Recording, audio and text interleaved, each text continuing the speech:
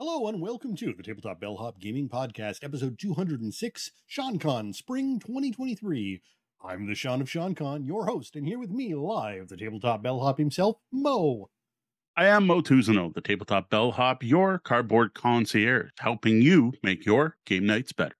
Remember that we record live at twitch.tv/tabletopbellhop Wednesday nights at 8 p.m. Eastern, and you should come join us in the lobby, our chat room. Tonight, we're going to be talking all about the games we played and other things we did this past weekend as part of SeanCon Spring 2023. That will be followed by a featured review of the most epic and long game we played the entire weekend, Horizon Zero Dawn, the board game. Due to our main topic, the weekend review should be shorter as usual, but we do have a couple games that I played without Sean to talk about. For links to all of the various games and other things we mentioned during the show, check out our show notes, which you can find at tabletopbellhop.com/episode 206. Before we get to all of that, let's head over to the suggestion box. Welcome to this week's suggestion box. Here we share a small selection of feedback we've gotten on our content, starting with a comment on our rather famous Supers post. Been about a month or so it's about time we got another big comment on this one. Buckaroo Banzai came from the fifth dimension to say, Mutants and Masterminds is amazing. Start simple using a power archetype or a power profile pre-built and keep the same or tweak a few powers, and it's not harder than D&D 5e to create a character. Then, if the DM knows the system, it's not hard to learn it over several sessions, only using your powers and abilities as a player. It is unparalleled in flexibility. 1,250 powers in just 3 books, and up to 2,000 all the books, and pretty easy customization and adding more. You can alter powers with over 120 effects and flaws, too. Yeah, that sounds simple to me. Well, I admit, there is some great power and flexibility in Mutants and Masterminds. If I'm playing the devil's advocate, in Masks, there are far more than 2,000 powers, as there are no predefined powers at all. Your powers just do what you want them to do without struggling to figure out any math. Now, that being said, I have unquestionably run into problems with that freedom that a bit of constraint would have alleviated. So there is a place for all of it. Realistically, I need to play at a Mutants and Masterminds table, maybe at a con sometime, and get the real experience from a confident, familiar GM with the system. I gotta say, that topic just keeps on giving. Well, next up, a couple of comments on our 199.5 bonus episode. Mike Robinson says, in regards to why the Catan hate, Catan is fine until everyone learns that trading is bad. Then it becomes a terrible game. Chris Lundgren commented on, I love Star Trek Attack Wing, and I had the original and did get the improved second edition. It has much cleaner rules, and they improved the quality of the later edition miniatures. I also love Starfleet Battles at starfleetgames.com. Now, finally, Philip Hughes writes, anyone still play second edition Star Wars from West End Games? Still my favorite game of all time. All right, we're going to look through those comments and reply in reverse order. So starting with West End Games Star Wars, that is definitely still being played. It has a number of lifelong fans and is still finding new players, mostly through fan-created content. While it's not official, I kind of recommend you try to find the Star Wars re-up, though I won't be providing links to that as it's not official. There is also the Open D6 system, which is based on it, and a number of people who have created content for that. Now, personally, I did not play this one when it was out. I didn't play a Star Wars role-playing game, despite all the ones I was into. That just wasn't one we ever got into back in the 80s and 90s. But I did try it playing much later as an adult. And it was when the Wizards of the Coast D20 system came out. There was a WotC Star Wars, and then there was a WotC Star Wars Revised. And I played the WotC Star Wars Revised. And it was good. Like, I had a solid campaign going and went pretty well. But then I tried the West End Games one and fell in love with it. I found we were able to tell much more Star Wars-like stories with the D6 system than we could with the D&D-based D20 one. That said, I did put it away after checking out the Fantasy Flight Star Wars series and the narrative dice pool that I had already fallen in love with from Warhammer 3rd Edition. Thanks for the comment, Philip. I really wish people weren't quite so enamored with D20 systems. Admittedly, they still aren't as random as the old Warhammer Fantasy Roleplay percentage dice, but they're still, for the most part, simply too random to really tell a properly heroic tale. Yeah, I don't mind D20 for the right thing. Like at that time, this was the D&D 3.5 days and the glut of D20 OGL games that came out. And it was mostly about game balance, which is what 3.5 did, which is great for D&D and great to make it so all characters are equal and awesome for organized play, but it just didn't work for Star Wars. Star Wars needs to be heroic. It's all about awesome people doing awesome things and over the top. And I'm not just talking about Jedis and the Force, though that's part of it. A smuggler in that game could have better stats and do just as much damage with their blaster as a Jedi could with their lightsaber because of game balance. Whereas West End games felt more like Star Wars, especially with the Force system. And they used a Force system where you didn't have to be a Force user to use the Force, which is, again, a whole Star Wars thing. Kind of represents luck and just how much prowess should we have. Well, Han Solo may not have the Force. I think he was definitely using it many times. I don't know. Was his midichlorian count really high enough? Nah, exactly. It binds all things. Yeah. As an example in our game, we were playing a game where we had a rebel base was attacked and they were trying to get off planet. And to get off planet, they were going to go raid an Imperial shipyard. And the Wookiee character in the game went all arboreal and was swinging through the trees. And yes, did the whole Wookiee Tarzan yell because you have to, because while you're playing Star Wars games, you have to do callbacks, and managed to swing through the trees, land into a land speeder, hit the land speeder into gear, slam it backwards into ATST, knock it over, and then peel out of the base with one action. I would hate to play out that scene in D20. Like, it would take all night just to do that one scene, and this was one die roll. So I will admit, I am a fan of the West End game system. Very fair. Next, we have Star Trek Attack Wing series. That was the next comment, and I am glad to hear the new edition of Attack Wing is better than the first, because I like the first one. Now I'm even more tempted to pick it up, especially since after reading this comment, I went online and I was looking at the game. It ends up there's a whole bunch of cooperative game boxes out there where you just buy one game and get a full campaign. And I gotta say, that sounds appealing. Cooperative Star Trek with cool looking minis, I'm all for it. Also, props for the Starfleet battle shout out. That is truly classic Trek word, not tech. Tech's in the chat. Trek's on my sheet. Trek gaming. That is a game that has been around forever, and I have enjoyed it in the past, as long as I had an expert present to coach me. Thanks, Chris, for that.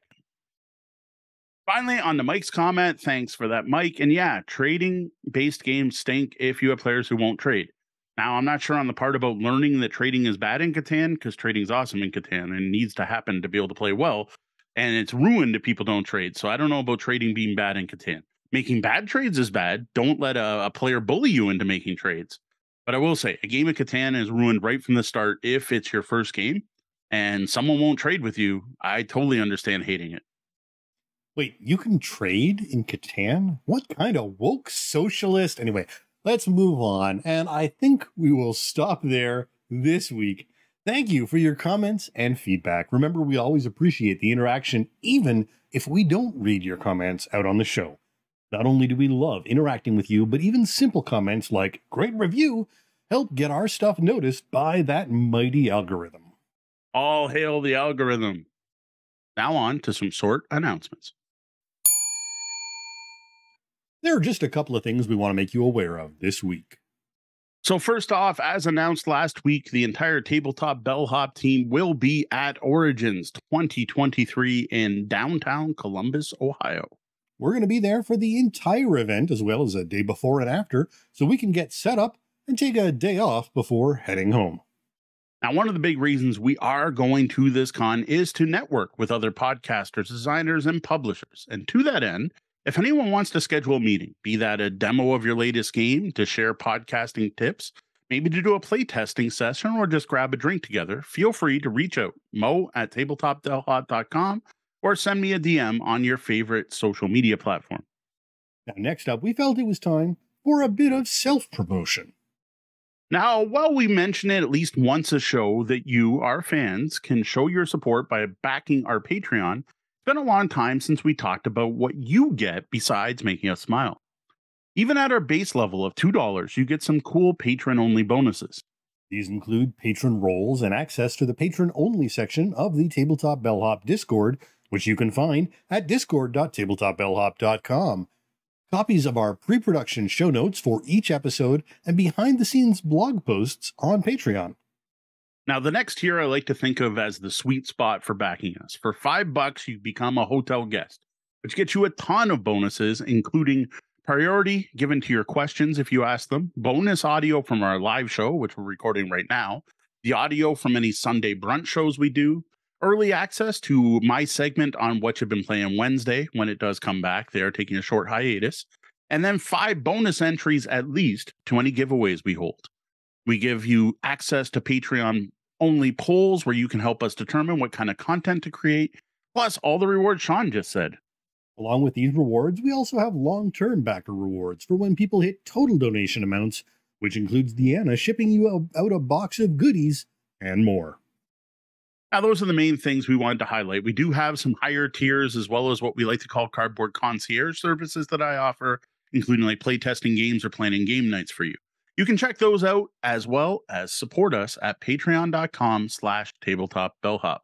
We hope to call out your name on our patron list at the end of the show next week. We're here to answer your gaming and game night questions, working with you to make your game nights better. Tonight's question is, so what happened at SeanCon Spring 2023?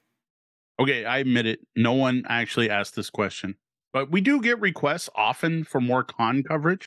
Actually, we just had it the other day in our Discord. Someone came up and was asking about con coverage. So they were talking about Origins. And while SeanCon isn't Gen Con or PAX or Origins, it was us getting together, getting in a lot of gaming over 3 days, enough that it seemed like enough to talk about as a main segment instead of just tossing in our weekend in review at the end of the show.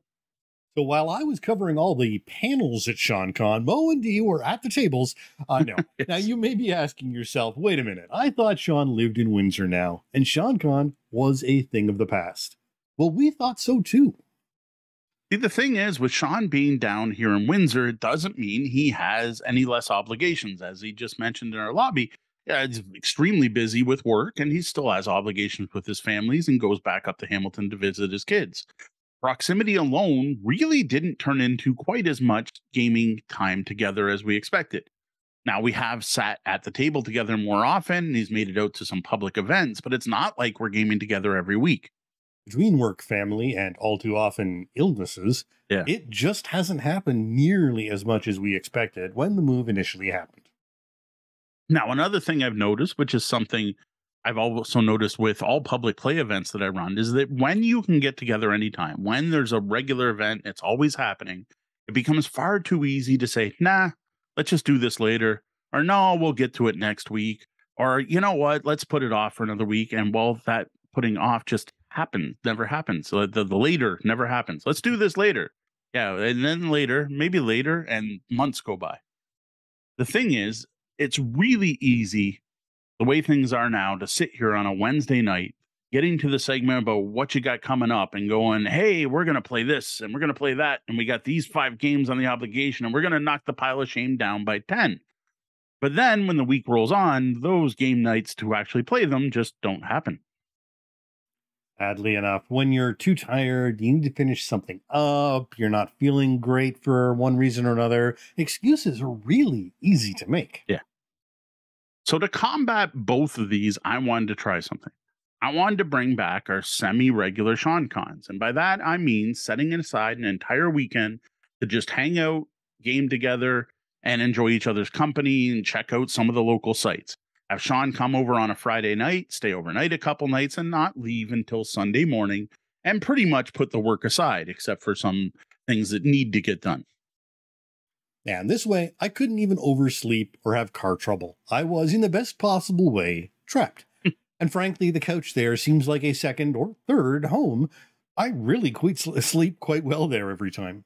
Yeah, that's always nice to it.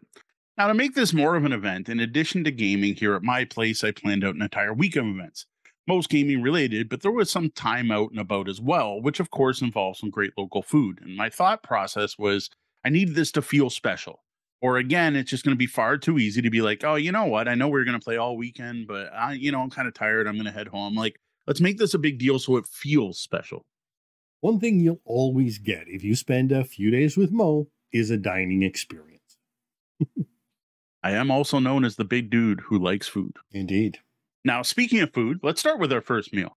Unlike our normal game segment, this is about all of SeanCon, not just the game. So this started off with our first ever try of a place called Cranky Burger. Cranky Burger. This is a weird little place that happens to be on Jefferson and Tecumseh, which is pretty close to my house, that is in the back of an actual restaurant that's well known in the area. All that's there is this blue door. There's no sign for Cranky Burger whatsoever, and it's deliver and takeout only. This is the kind of place that started up because of COVID. They opened up a delivery only DoorDash based business, basically, and it's done well enough that they keep expanding. In the morning, it's a breakfast burrito place. Now at nights, it's a Cranky Burger, and it's also some kind of wing place. They're both using the same kitchen. Now, I heard about this place thanks to local social media. There is a smash burger place that we've all tried and we all enjoy called Whamburg. And every time I shared a picture of Whamburg, someone was like, oh, have you tried Cranky Burger yet? Oh, you got to try Cranky Burger. Oh, if you like smash burgers, you got to try Cranky Burger. So we did. I've been meaning to do it for a while. We each got burgers and sides. We got 3 different types of burgers. I know mine had, what do you call it? Mine had cheese curds on it and other stuff, bacon, I think. D, I don't even know. I think hers had mushroom and stuff. You had like the cheesy one. Yeah, I had the mac and cheese. Mac and cheese. So mac and cheese burger. And then we each got different sides. We wanted to try them. So there were tater tots. I got onion rings. Deanna got waffle fries. And then we also ordered these like cheese fritters as a side dish. And peanut butter cups. Yeah, I mean, the burger was fantastic. It had a great bun with that nice crisp sort of, egg wash coating on it. The cheese sauce that went with the mac and cheese really balanced out all the flavors fantastically. And it was a good, smash style burger. What really shocked me though was the tater tots, because I was fully expecting, a bunch of McCain tater tots that had been deep fried, and they weren't. They were not McCain tater fries. They were their own tater tots, and they had been really well seasoned. Like, these were the best tater tots I have ever had, which sounds really weird to say, but it's true. Yeah. And the onion rings were good, but even better was some kind of Southern barbecue sauce to dip them in. I don't know what that sauce was, but it was fantastic. So we all enjoyed that, and we'll probably be ordering Cranky Burger again sometime. But on to the games. First up was a 2-player game of Disney Sorcerer's Arena. And the goal with this game was to try out the expansion. So I grabbed the 3 characters from Thrills and Chills, which was Mother Gothel, the Horn King, and Jack Skellington. And Sean ended up grabbing the most recent set leading the charge. Yeah, so I had Buzz Lightyear, Scar, and Elsa. Now, just as a quick summary, I figure why not talk about each of these characters and what we thought of them, kind of as a short review leading up to our formal review, which might or might not be next week. We'll see. First off, Gothel, I loved. Gothel was a ton of fun to play, mostly about doing nasty things to the opponents. Lots of cards that made the opponent banish cards. Cards that I was amused. He had a card that damaged all princesses in play. Of course, there were no princesses in play, but that was one of the things. Lots of stealth cards. She had lots of ways to not get hit, and big damage cards that required the stealth. So I really enjoyed playing Mother Gothel in Disney Sorcerer's Arena. While Buzz Lightyear was a real ranged powerhouse with the ability to do follow-up damage to opponents who had been hit, as well as damage at multiple different ranges, which usually players are either up close or ranged. He was a very solid utility character that would sort of like just easily fit into almost any group. And one thing I did notice with him is his best ability, though, was on his card. So I don't think he'd be as good without using the full level 4 rules, the chapter 4 rules. Next was the Horn King, which I wanted to love. The Black Cauldron's actually one of my favorite Disney movies. And his character summons Cauldron-born, which are like undead coming out of the cauldron. And it added whole rules for minions, basically. It's not what they call them, but that's what I'd like to call them. They're tokens that act as characters. Had all kinds of awesome cards for moving these tokens and attacking with them. Problem is I couldn't get any in play. The only way to get them in play was to earn a crown, and I couldn't seem to get crowns and often enough to keep them in. And then when I put them in, they just got wiped out. So they were great when I had them, but then when I didn't, almost every card in the Horn King's deck was based on these and useless otherwise. So this one, I just think I need a combo. I need something that earns me crowns without knocking people out, like some kind of quick way to get crowns to get these out right away so they don't just get wiped out. Yeah. So I also had Scar, and this was the first character I'd seen who, like Gothel with the, affects princesses, Scar affected on all the villain keywords that were out in play. And the other handy thing was he could steal a victory point space out from under you. Unfortunately, when he was hogging the glory, the entire team suffered by not healing as much. So not surprisingly, Scar is a selfish character. Shocking. Yes. And that was part of my problem with the Horn King, is every time I put him on a stupid victory spot, Scar would push me off and I didn't get my Cauldron-born. Next up, final one in the Thrills and Chills expansion is Jack Skellington, one of the cooler characters from Disney of all time. Surprisingly, a tank. Some of the highest health in the game, not the highest, but up there, like 10 health, and lots of cards that cause status effects. Now, the most common being in a status effect called Frightened, which forced your opponents to move and not end their turns next to you. Now, you weren't forced not to, but if they chose to end in melee, they took damage. Now, the big thing about Jack seemed to be about moving status tokens from one character to their allies. And that seemed like a cool idea, but I just couldn't get it to work. Maybe it was the characters I had it with, whatever was going on. I couldn't use that power. And that was their talent that you should be able to use multiple times. And when you leveled them up, it just made that better. But in the entire game, I didn't even move a single token. Yeah, that's unfortunate. That's one of the things that we get when we just kind of blindly draft. Now, I had Elsa, who had some fantastic movement abilities. And interestingly, though she is a magical character, her hatred of her magical abilities, canonically, allowed you to search your deck for non-magic cards. She was a real hit and move player with an ability to tank that I never even actually got onto the table, as one of her skills on the card is an invulnerability of 1, which allows you to just shrug off at any attack once. Now, what I need to try at some point is I still think Elsa would combo well with Fusilier or Mickey, who search your deck for magic cards. And I'm thinking you might be able to cycle through your deck really neat between the two of them, where you're looking for one type or the other, or you use one, see what the card is, and then use the other to grab it. I think that'd be a neat combo to try. We also did notice one thing this time as we were sort of playing with the effect, because we generally had a few effects in play. And one of the things from the mobile game is the effects on your character are dealt with at the end of your turn. So you make your turn and then you resolve any effects that are stacked on your character. Well, as in the board game, it's the first step. The first thing you do is resolve.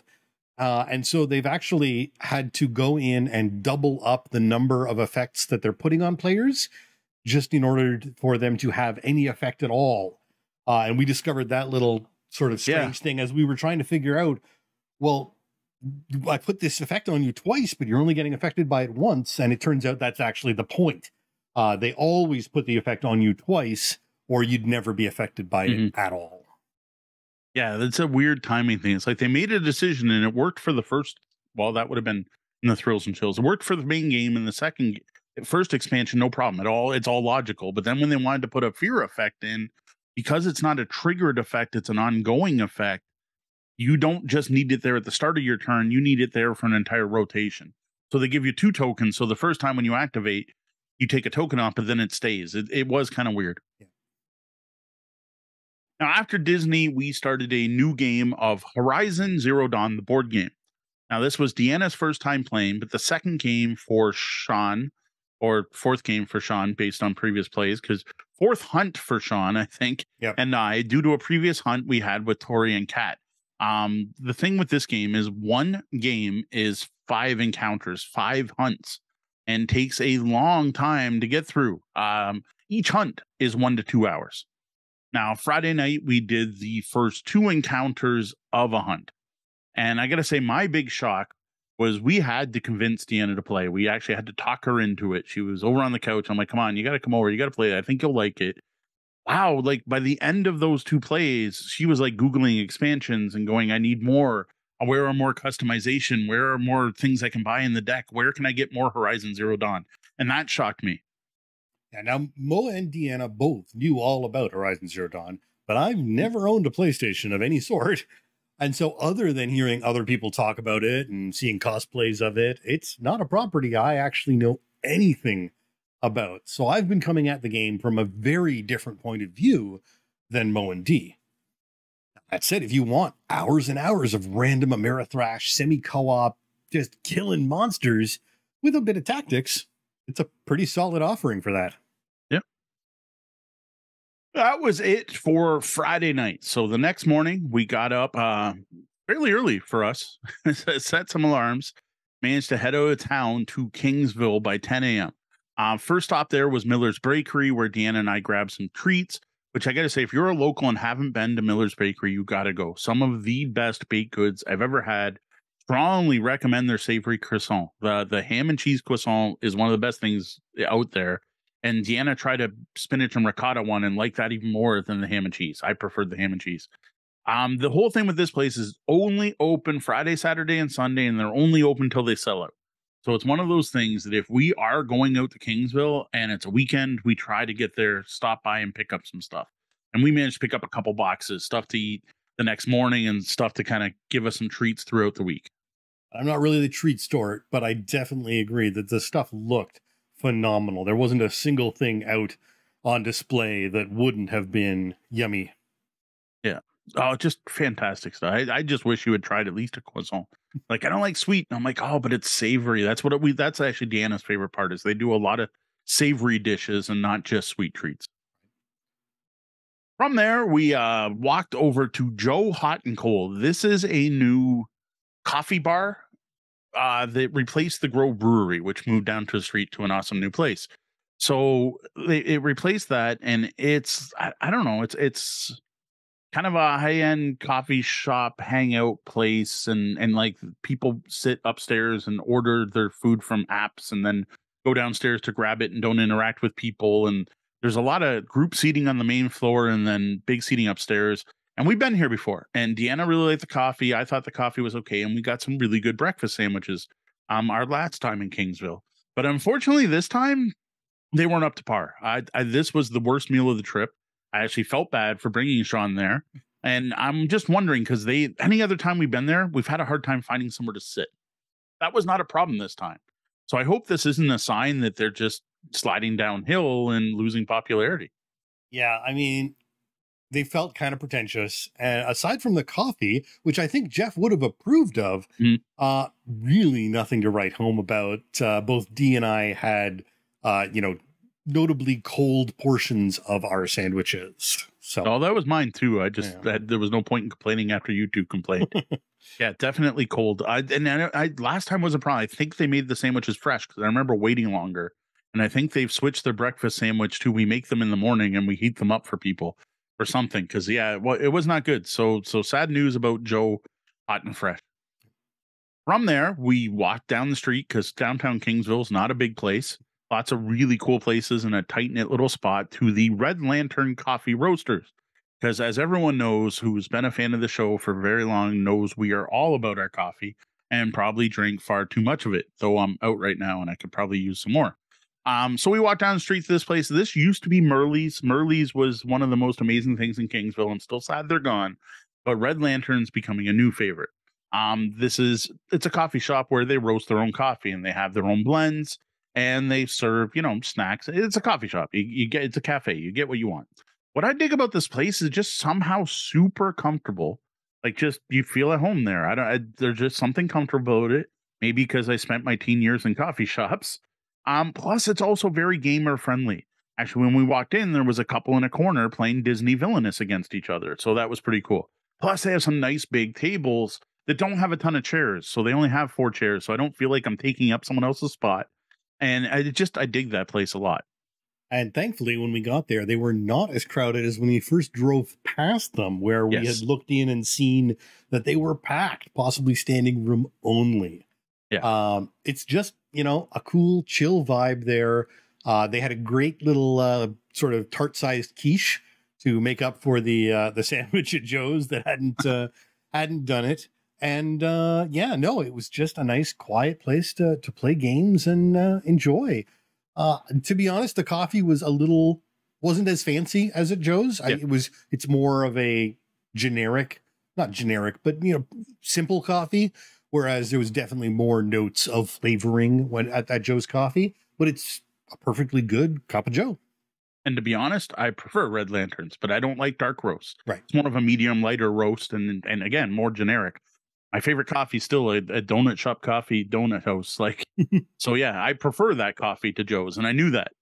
And yeah, they have good treats. I got a cheddar bacon scone because again, breakfast was a little lacking. So, and then as the day went on, we got multiple cups. I don't know, just friendly place. The owners are friendly.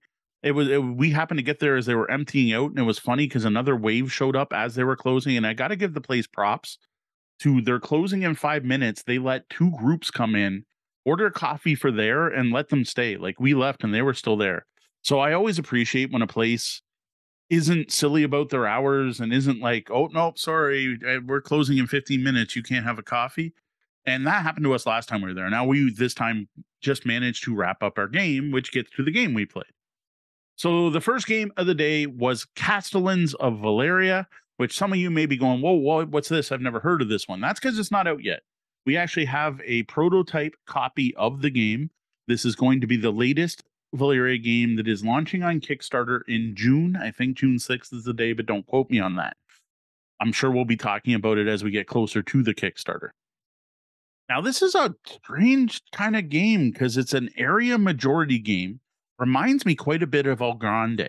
It's almost like a folk on a map game, except your folk are buildings. You're not placing armies out, you're placing various buildings into districts. Now, when we first saw this and when we agreed to review it, we thought this was a dice placement game where you were going to take dice, put them on spots to activate things. And that's not really what it is. Instead, it's dice drafting, where you are drafting different dice and they're going to give you resources. And then you have a bunch of different options to take. And then you spend a die to take it. So it's almost like Race for the Galaxy or San Juan or Puerto Rico, where you're picking an action to do, and you get a bonus if you use the right die, which I found really neat. Now, those actions include building manors, putting them out, hiring citizens, going to the wharf to buy and sell goods, building giant artifacts that score, and basically building up these different districts, and then scoring points for basically everything you build's worth 1 point. Now, whoever has the most things built gets victory points. Yeah, there's a lot going on, and you really need to focus as the board gets busier and busier and busier. The scoring round, in fact, is quite difficult because there's so much in each section that just making sure that you have counted everything properly and assigned the correct victory points can be tough because it's easy to miss things with all these cute little meeple buildings out there. That being said, there's a lot to this game, and it definitely had a bit of the Valeria feel to it. Yeah. Now, part of that, of course, is the fact you have the Miko's artwork combined with the 4 guilds you're used to having in the Valeria. And I never remember what they are. I always call it priests, thieves, fighters, and blacksmiths, but I know those aren't right. So yeah, it had that Valeria feel. The citizens, any game where you buy citizens that give you powers, that's a very Valeria thing to me. What I was really impressed by is this is a prototype, but the 2 layered player boards are honestly the best I've ever played with. There's no warping. They're nice and detailed. They're clear to read. It's very obvious that when I uncover this, I get this. I was really impressed by those boards. Yeah, no, they were fantastic. Now we don't the building meeple don't fit it properly, but we knew that going in. That was given to us up front. But even allowing for that, they were still perfectly fine. Yeah. There was nothing wrong with them. One of the things that we definitely did in this game, I think, was underused the citizens. So as well as building buildings, there are citizen cards that you can collect that allow you to modify dice or have other special things. And reading through the booklet that we had kind of ignored during the game, turns out there are some powerful combos that we probably could have taken advantage of. Yeah, I got to say the amount of wood in this is impressive. Slightly concerned it's going to lead to a high player count, or sorry, cost of the game, component cost, but we'll see when that comes out, because right now we don't have a price point for this. But what was nice is not only are there a ton of different, so there's like meeples for your generic building, you got a meeple for your lighthouse, you got a meeple for your boats, you got a meeple for each of your citizens. Those are all the same. So meeple for citizens. There's a windmills, there's 3 artifacts, and I'm probably missing at least one other building type that you can build. And they're all silk screened with like bits of black features on them to make them look like what they're supposed to be. Even the cubes are cargo cubes that are painted silk screen to look like crates. Yes. And then the wooden resources were all actual textured. So like the wood had grain on it, the stone had little like chips in it and stuff like that, which is going to be fantastic for people with vision issues, because absolutely every piece is uniquely shaped, which is great to see. And I got to say, having all these on the map just looks cool. You kind of end up with like a 3D village map with like the landmarks all sticking out everywhere. Like I almost thinking this would be cool for a D&D game. Take a picture at the end of your game of Castellans of Valeria and be like, here you go. And then, just add a legend pointing to each of the buildings. There you go. Now, at this point, this was only our first play. I will say the big thing is it looks intimidating. But by the third turn, maybe, like if we had it down, and by the end, it was flowing very quickly. Like our last turns were definitely quicker than our first. Though scoring, of course, took longer because there was more things to count. And Sean mentioned that scoring's complicated, but it isn't in a way, because literally you just count everything. Like everything's worth 1 except the windmill, which goes between, and it worth half. The complicated part was making sure you saw and counted everything properly. The big thing being the green actually counting as buildings, which we messed up on possibly once or twice. But yeah, finding majority is generally easy. Whoever has the most pieces has majority, which is nice compared to, well, citizens are worth 1 and buildings are worth 2 and wharfs are worth 3. Like you didn't have any of that, so that was cool. There were half points in there, which is the one. Yeah, I said the windmills with the half points. Windmills go between and count half in each territory, which was a little different. So I was impressed. Like it's not actually that heavy. Now there are tons of icons. Like I'm talking Race for the Galaxy level of icons. I would say too many icons, and the rules need work. But this is a prototype. Specifically, we found out after the fact that we were having a problem deciding cards. They're going to give you a lore book with this, which is kind of cool because I so far dig the Valeria world so far. And they're going to give you this lore book. Well, I didn't realize I have a prototype copy of this, that there's game rules in there. That's where what it tells you what each of the districts are and what the city is and what each building type is and what it represents, which is cool. But it also tells you not only what all the citizen cards are, but what they do in the game. And it not only tells you like what the wharf is, it gives you tips on how to best use the wharf action. And I actually complained to the company saying, like, this doesn't make sense. Why would you have a lore book and put game rules in it? Put the game rules in the game rule book. And I've already heard back and they're saying, yeah, we're going to put those in the core rule book. Now, I don't know if it's going to be as well or if they'll be separate. So not that I appreciate doing free play testing for people, but it was cool that they're actually listening. And I have a feeling it's not going to be a problem when the final game comes out. Absolutely. And I mean, this is not, some fly-by-night company or some homebrew provider for, they've got a history of making good games. And I think they show that they do listen to people.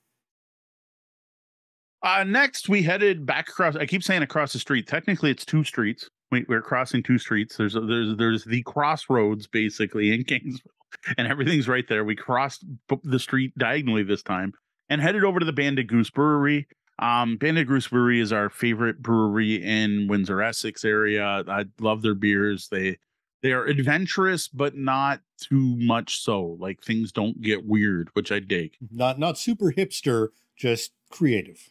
Yeah, and a wide variety, which is a huge bonus when we're bringing people there that may not have the same beer taste as us. Now, I did try a new beer of theirs, Rock the Bach, which was quite good.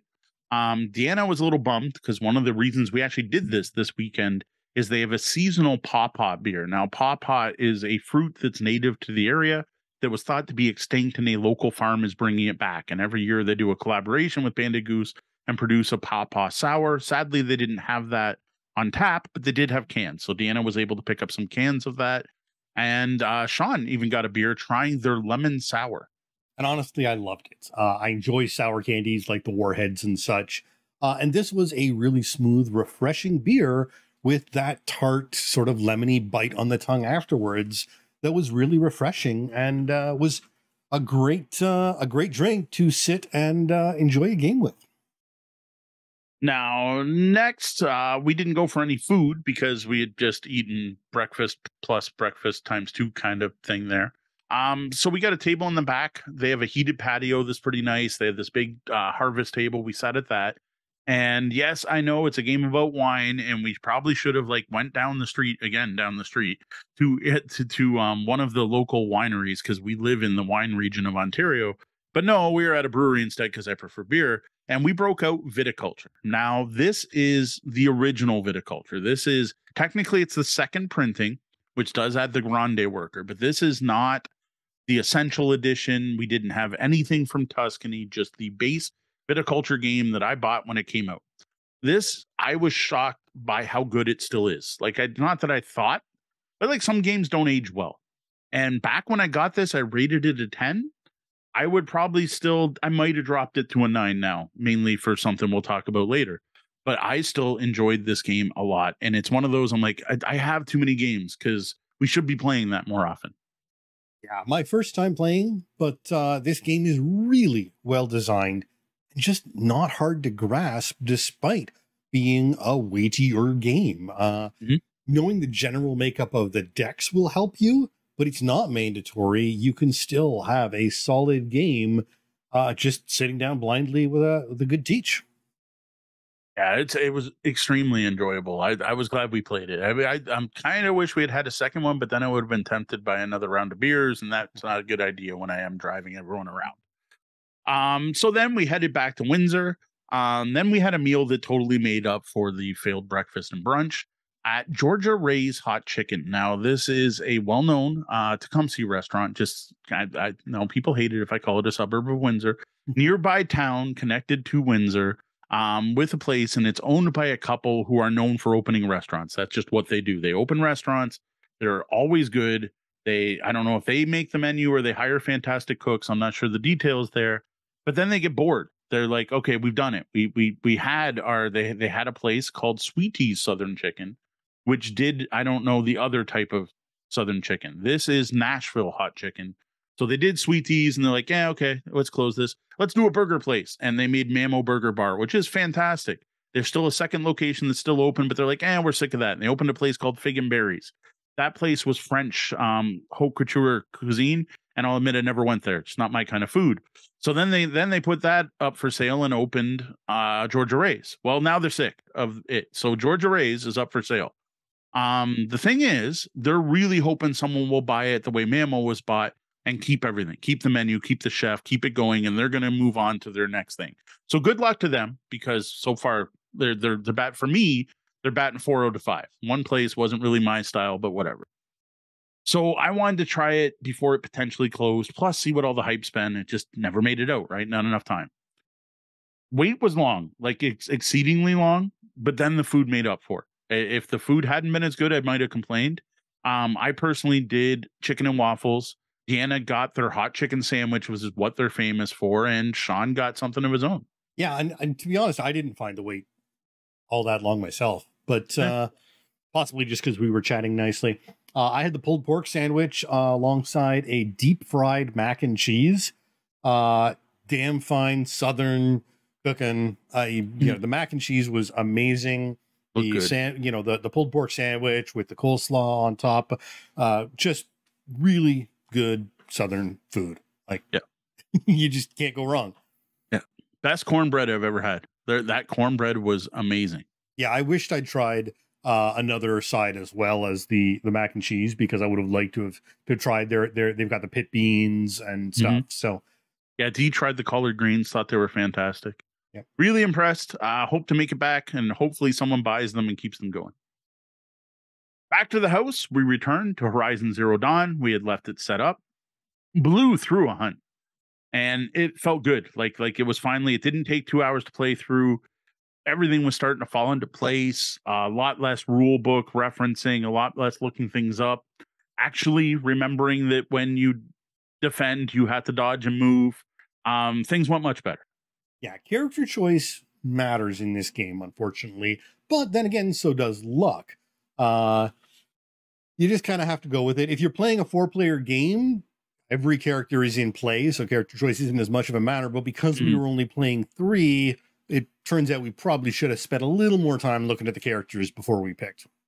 Yeah, plus there's a whole thing where each character has their own weapon, and when the merchants only have stuff for sale for the character that's not in the game, that gets a little annoying.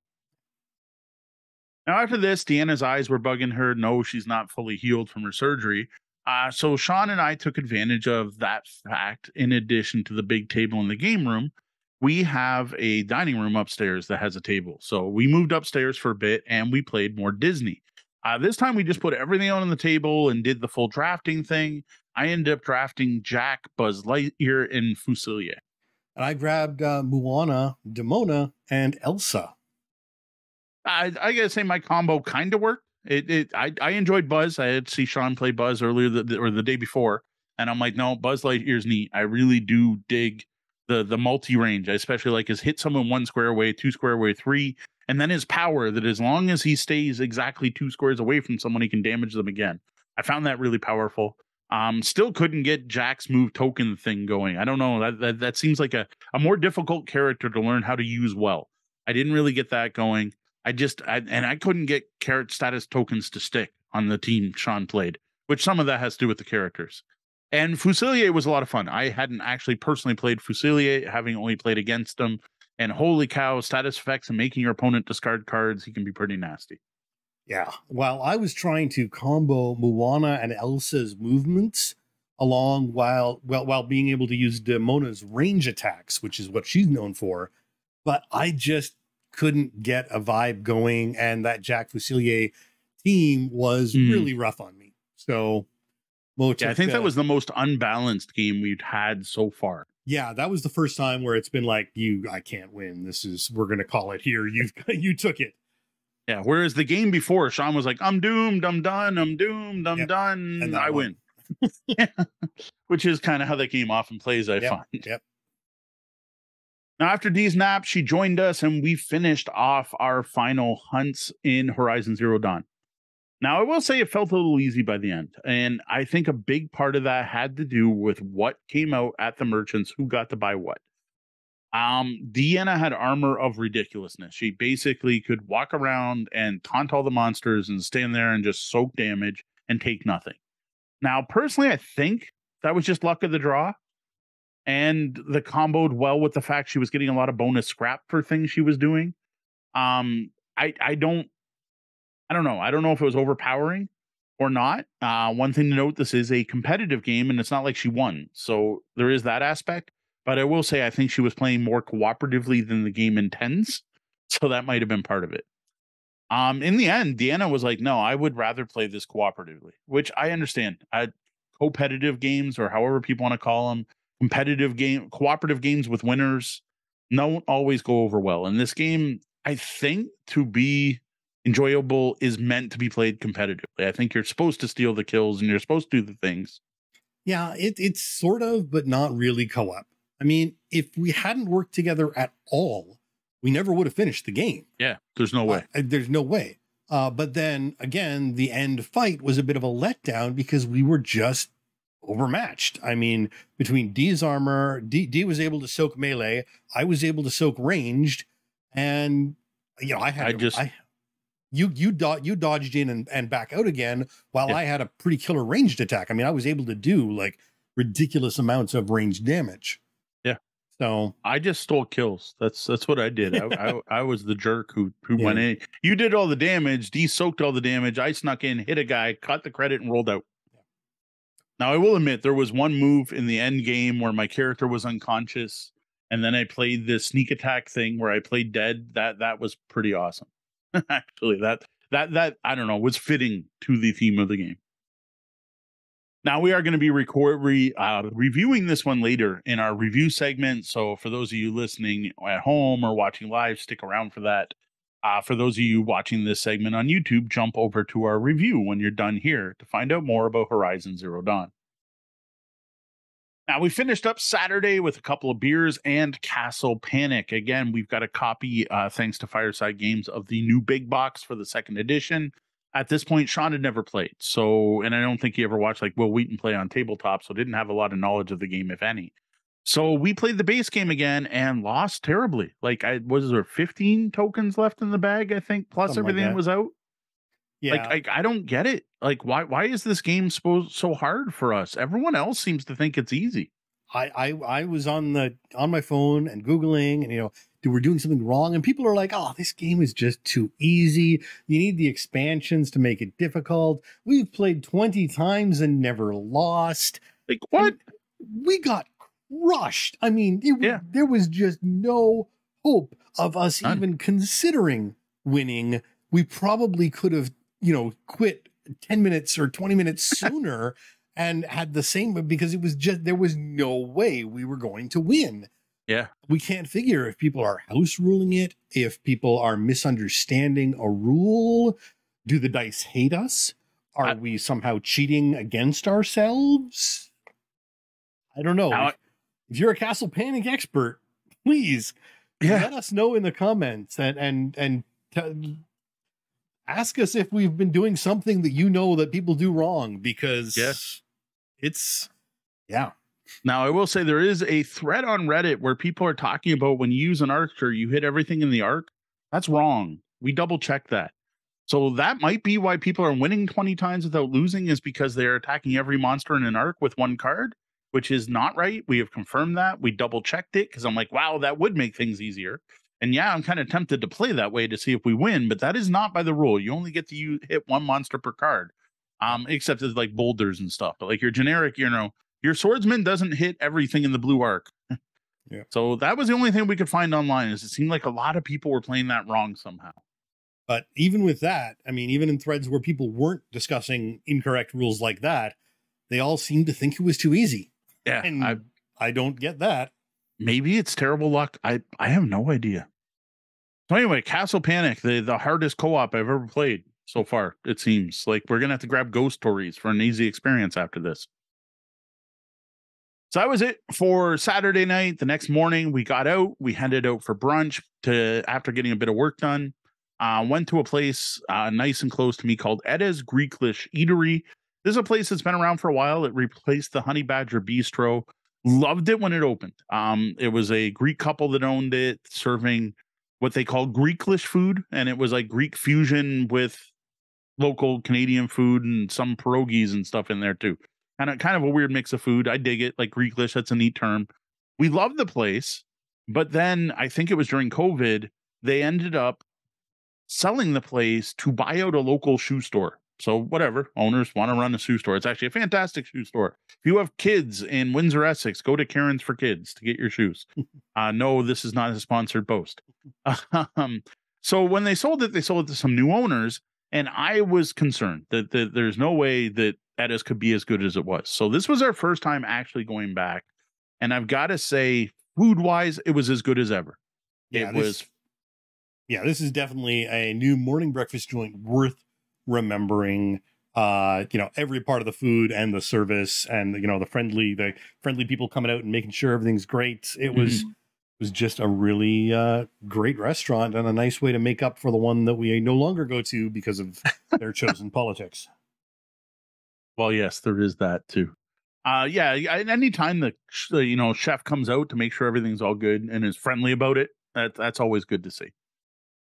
So yeah, big fan of Edda's. If you stopped going like us because it got new owners, don't be concerned. Go check it out. I do worry they're doing badly because they have like a handwritten sign in the window that says all day breakfast, which to me is kind of a cry for help. Like, hey, come eat here. Go back. Go eat there. It's great food. I will admit, not cheap. It's not cheap breakfast. But it's good hearty breakfast. Some of the best eggs Benedict I've ever had, and I got to say I love the skillets. And Deanna's favorite is that you can get potato pancakes with things instead of hash browns, like Greek. I don't remember maslaka or something. I'm not sure how it's pronounced, but the Greek potato pancakes instead of your usual potato is the big draw for Deanna. Mostly we talk shop. That was a big part of our Sunday, was sitting and enjoying some coffee. There are some things we're trying different. We're testing a couple things in regards to podcast downloads. Nothing big that people have to worry about, like no big changes coming to the show or anything like that. The biggest change might be if Sean actually does change what we're looking at right now and how our windows are displayed and in our look for our podcast. But like just talking about generic things, what we're going to review next, what we're going to do over our reviews. You may see less unboxings in the future, but that's about it. Nothing major, but enough stuff we need to talk about. Sadly, or perhaps not, reviewing games is just not all fun and games, especially when it's one of your primary sources of income. Yep. Sadly, you can't pay your tax bill with a box full of meeple. Anyone want used review copies? I can't send those to the Canadian Revenue Agency, unfortunately. So next, we got back to the house, and it was time to keep working towards one of my goals for the weekend. So we upgraded my copy of Viticulture to the Essential Edition. Now, this didn't mean going and buying the Essential Edition. That's what I was trying to avoid doing. Because it ends up the Essential Edition is the original second edition of Viticulture with the Tuscany expansion mixed and matched. So some of the stuff from Tuscany is added. And I have both expansions. Sadly, hadn't really gotten into Tuscany much. We'd only unlocked a few things in there. And a lot of what we had to add, I hadn't even unlocked yet or seen. So it was a matter of opening packages and stuff. And I got to say, like, I get it. Stonemaier wants you to just go buy the Essential Edition. And for anyone nowadays, if you buy the game, you're not going to have this problem because you buy the Essential Edition. But it was a bit annoying to update. More annoying than I thought. Yeah, better instructions on how to upgrade could have made this so much easier. Because it wasn't a hard process. It was the instructions that made it tedious. Yeah, the biggest problem was adding in the new visitor cards. All they had to say was add in all the new visitor cards from Tuscany, add the ones from one other part of Tuscany. I can't remember what it was called, a Arborist or something. Arborist, there you go. Yeah, add in all the new visitors from the Arborist and the new visitor cards. That's all they had to say. Instead, they sent a spreadsheet, and it was alphabetical. And we looked at the list that said Essential. We looked at the list and we went through card by card. I gave my phone to Deanna, blew it up nice and big, and she just read off each one. And I had the stack of new cards. Sean had the stack of old cards. We went through it all. And in the end, we just used all of them. And I'm like, all you had to tell me was add all the new visitors from Tuscany, add in all the ones from the Arbor, and done. We would have been done in 10 minutes. Two sentences instead of spreadsheets. Yeah. Talk about making things way more difficult. I mean, maybe if there was something different in first edition, but I still... No, that was another column on the spreadsheet. Oh. So if we had first edition, it would have been different. So yeah, a little unimpressed by that. So like I said, not a problem for the average person. Your average person, you just go buy Viticulture, you get the Essential, this is done for you. We played it, right? We did the upgrade. I wanted to see how's Essential compared to the original, and oh my gosh, there's a reason he put it out as the Essential Edition. I already loved the game, but this was better. Biggest thing was more money at the start of the game. Another thing I loved, asymmetric abilities. You combine a Mama and a Papa card, or now they're called Blue and Red. Sorry, in my edition they're called Mama and Papa cards. Add a Blue and Red card and gives you different stuff than everyone else, and it's going to be random because those decks were significant. The odds, I don't even think you could have two players at the actual start. That gave you some starting resources or cards or vines. And honestly, it felt like the same feel we had for using Prelude with Terraforming Mars. It gives you a resource boost. It gets the game going, and it gives you a bit of direction. Like if you start with a 4 red wine in your hand, you're like, okay, I should try to focus on reds because that's what I start with. And step 1 is going to be to build the trellis to plant this. And now I know what I'm going to do. Because I will say the day before we played Viticulture, and I complained a bit that at the beginning, it's a slow build. Like you don't have any vines yet. And you're also scripted because every player starts with a Pinot wine that requires a trellis. And it's like, every player, the turn 1 or 2 has got to build the trellis, so they need the money to build the trellis, and it felt kind of scripted. That was all fixed in the Essential Edition. Yeah. Now, as usual, I did much better the first time than before than with the Essential Edition, but that's actually how almost all games go for me every time. I just do better on my first game when I can't possibly overthink them. Yes. So no surprises there, but it was absolutely solid. And the red and the blue cards do make for such a better flow to that game. You don't sort of feel like you're not doing anything for an entire year, just sort of waiting for that second year to come around so you can do things. This way you've got that start, and that first year you are hitting the ground running. You got a little bit of money from mom and dad to start your vineyard rather than, being out there in the fields digging with your hands. Yes. Plus, there's other additional rules there, like the ability to sell your fields. I can't think of a game we played since where someone didn't sell a field for that extra money at the beginning. So I got to say that was cool. Now, the reason all this viticulture play happened is I have been sitting on a copy of Viticulture World for way too long at this point. Stonemaier games we usually hammer through, and one of the biggest problems is you won't send me anything new until I review this. No, that is part of it. So I've been looking forward to trying now. What this is the cooperative expansion for Viticulture, which of course makes it cooperative. That's what it does.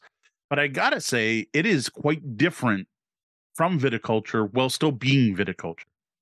We played Green Gully. So what this gives you is a bunch of different regions of the world that you can go try to make wine in. And in this particular case, it's like the easy intro, get to learn the game expansion, which again goes to our topic of onboarding, which comes up now and then, of good onboarding. Like it did a really good job of making sure you tried the new things and see the things you have to do.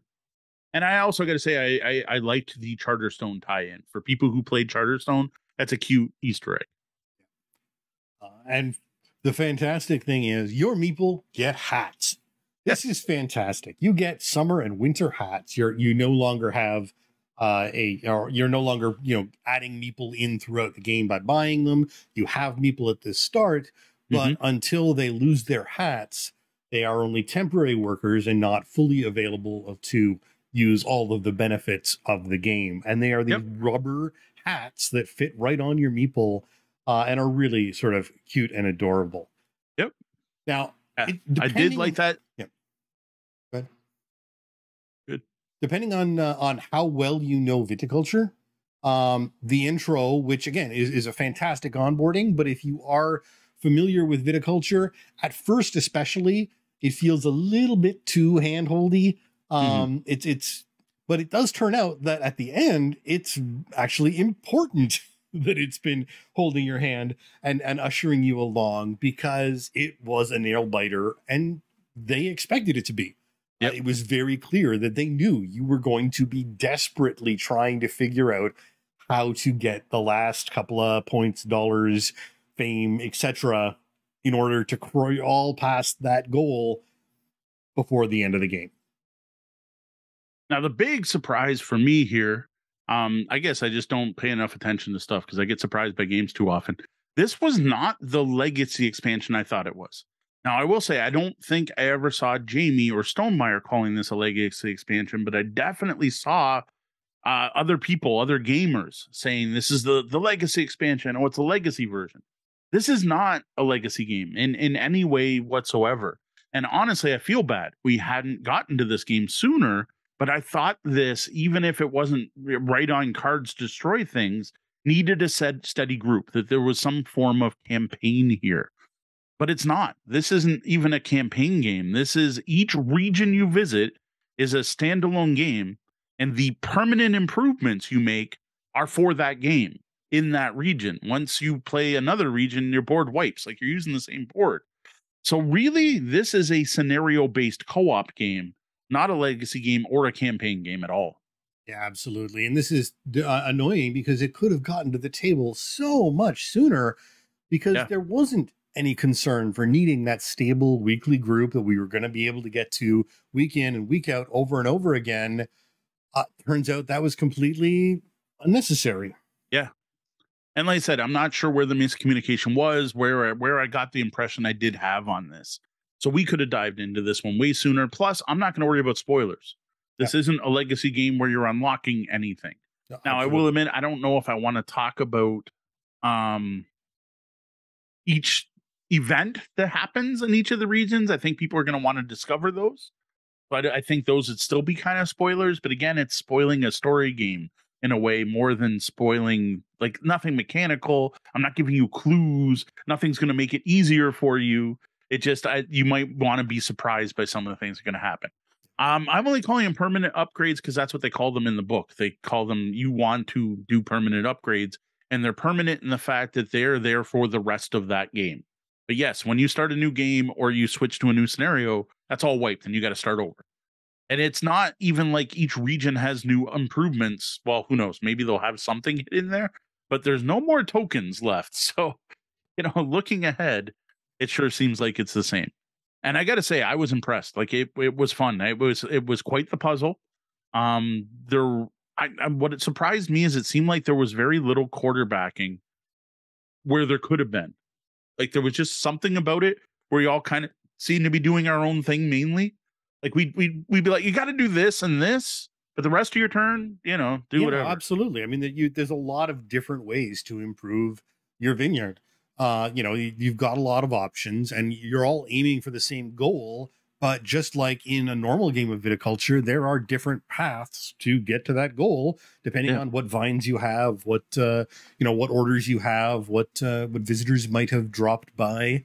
There's a lot to it. And so until you're getting towards that end and you're like, oh, okay, look, you need to get some more. Yeah. You need to get some more victory points. Like there's no reason not to say it. You need to have a set amount of influence, and each player has to hit 25 points. And if anyone's played the original viticulture, 25 used to be the max you could get. And there are not many games. None of the games we played before this did anyone get to 25. I don't think that's a spoiler for anything. So I got to say, I was impressed. I'm just a little frustrated because there is no reason we couldn't have broke this out at any time. There's no reason I can't bring it to the barbershop bar, our next event, and play it with a brand new group that's never played viticulture before. So I think they'll have a hard time if you've never played viticulture. Yeah. But I will just to comment on the it feeling tense. There was a point where I was like, do we just suck at viticulture? Like we're not going to make this. There is no way we're going to yeah, we all played against each other, but maybe we all sucked equally. So our viticulture games were close. Because I got to say, that first game we played at Bandit Goose, I think we were all within 1 point of each other at the end. Yeah, I think it was 23, 22, 21. Yeah, which is really cool. So that was it. That was the last game we played. Not a huge number of games, but you have to realize that those Horizon Zero Dawn probably totaled 10 hours. If you include setup, takedown, sorting cards, and all the extras and teaching the rules to Deanna, I would say we spent 10 hours this weekend playing that. So that is an epic game that I'm glad we didn't try to squeeze in all into one game night. Yeah. Overall, though, SeanCon had great food, great games, and I went home feeling like we had accomplished a huge amount, both in play and business discussions about the channel. Yeah, it was great. I honestly think we need to do this more often, because it got us to actually buckle down, get in a bunch of games. It was great for the pile of obligation and shame. The viticulture, I hadn't touched my viticulture copy in forever. I finally got to try with the essentials. We got a brand new game off the pile of shame and obligation. We got in more plays of the Disney expansion so we can talk about them more intelligently with more opinions on them. Sean got to try Castle Panic for the first time. That's a lot for one weekend. And I would love to do these a little more often. I don't know, every other month or whatever, but I'd like to at least, we called this one spring. So if we can at least do a summer, fall, and winter, I'll be happy. Maybe we can squeeze in a bit more. But that is going to be all for now. Yes. Now, we're normally here to answer your gaming and game night questions. You can get questions to us by going to tabletopbellhop.com, clicking on Ask the Bellhop, or send an email to questions@tabletopbellhop.com. Welcome to a detailed review of Horizon Zero Dawn, the board game from Steamforged Games, who we have to thank for sending us a review copy of this video game-based board game. Horizon Zero Dawn, the board game, was designed by Sherwin Matthews and features art from the Guerrilla Miniature Games art department, Thomas Lishman and Doug Telford. It was published in 2020 after a very successful Kickstarter. This board game version of Horizon Zero Dawn plays 1 to 4 players. A full game consists of 5 hunts, each of which takes an hour or 2. The game is appropriate for players 12 and up and is rather heavy with lots of little fiddly rules. Now, Horizon Zero Dawn, the board game, focuses on one aspect of the video game, the Hunter's Lodge. Here you take on the role of a hunter heading out on a quest. You and your fellow hunters will be competing to see who can earn the most glory through a series of 5 hunts, culminating in the Hunter's Call, where you'll try to take down your prey. In this base game, that prey is the legendary Sawtooth. Along the way, you'll earn Suns for Glory, level up your hunters, meet merchants, and improve your equipment. In the end, the hunter with the most suns will be named the first among equals. That is, if you survive. Now, for a look at the fantastic miniatures and other stuff you get, check out our Horizon Zero Dawn, the board game unboxing video on YouTube. Now, here you'll see everything you get, including some really top-notch miniatures. Thick, double-sided modular boards, a wide variety of counters and tokens, and tons of cards. Now, these cards include a deck for each of the 4 hunters, large machine information cards, machine behavior cards, merchant decks, a deck of salvage cards, an event deck, and a tracking deck. There's also a rather thick rulebook and 8 custom dice, all tucked into a plastic insert. Now, while this insert was great for getting the game into our hands in good shape, it's not great for organizing all the stuff once you have played. No, unfortunately not. Now, one thing component-wise of note is just how small the hunter miniatures are. Now, I understand this was done to be able to keep everything in scale so the monsters were appropriately sized. Sorry, the machine monsters. I get it. If you'd made them standard, 32 millimeter scale or your standard heroic scale miniatures, the Sawtooth probably wouldn't have fit in the box. So I do understand it, but you're not going to be able to get these miniatures and say use them with your other D&D or Warhammer miniatures in RPGs or games.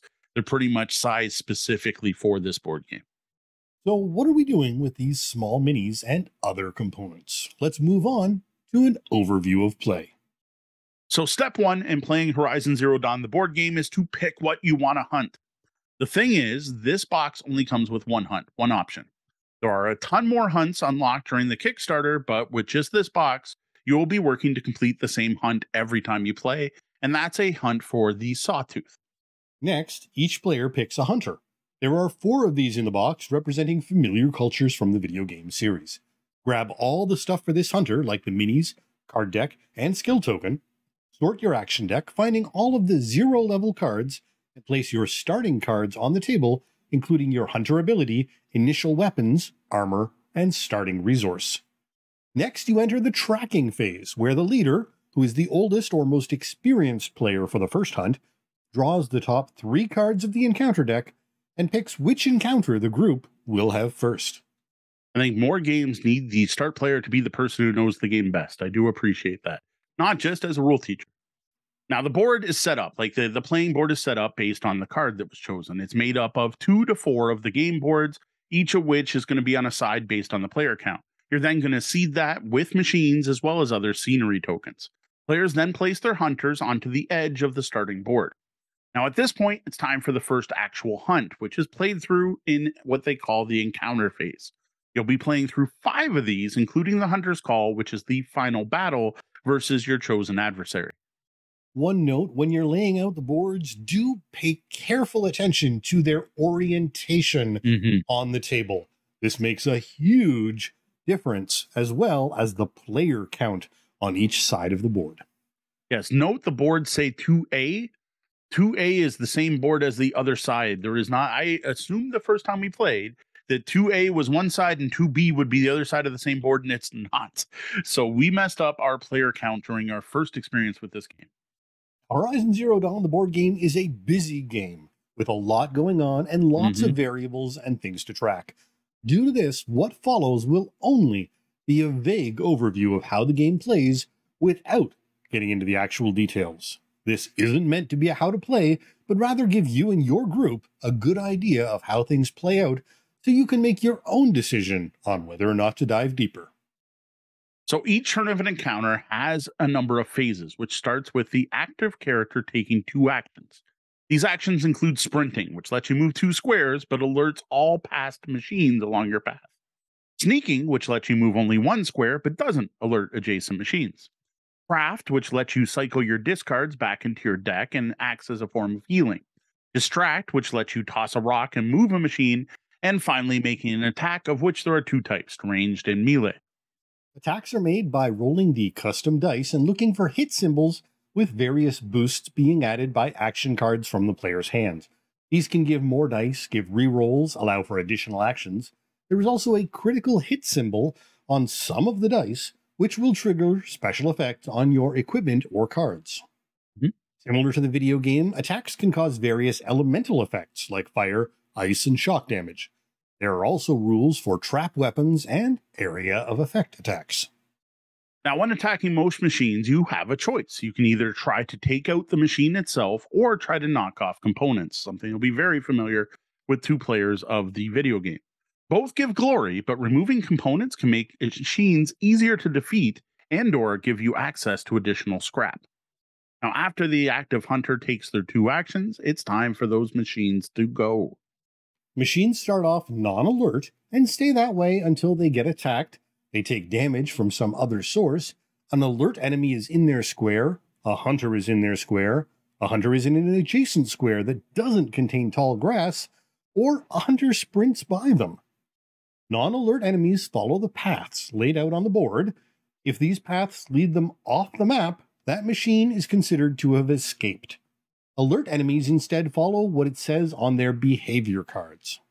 Now, each behavior card features a branching path of actions that the active machine will take, and this branching path is often based on set conditions, like is the machine still carrying cargo, or is there a hunter within 1 square, and so on. Now, while going through the path on the cards, the machines will end up moving about the board, alerting other enemies, and of course, attacking your hunters. Now, when a machine attacks, there's no dice rolled for the machine. It just does a set amount of damage, but this damage can be mitigated by a defense roll. This, the player rolls using dice based on the armor they're wearing. Now, as part of defending, the hunter also must dodge to a new square. Now, I'm calling this out because we completely forgot this rule, not only the first time we played, but most often while playing the game, often forgot to move that dodge. When a hunter is damaged, they have to discard cards from their hand and then their deck. If their deck is ever empty, they are knocked out.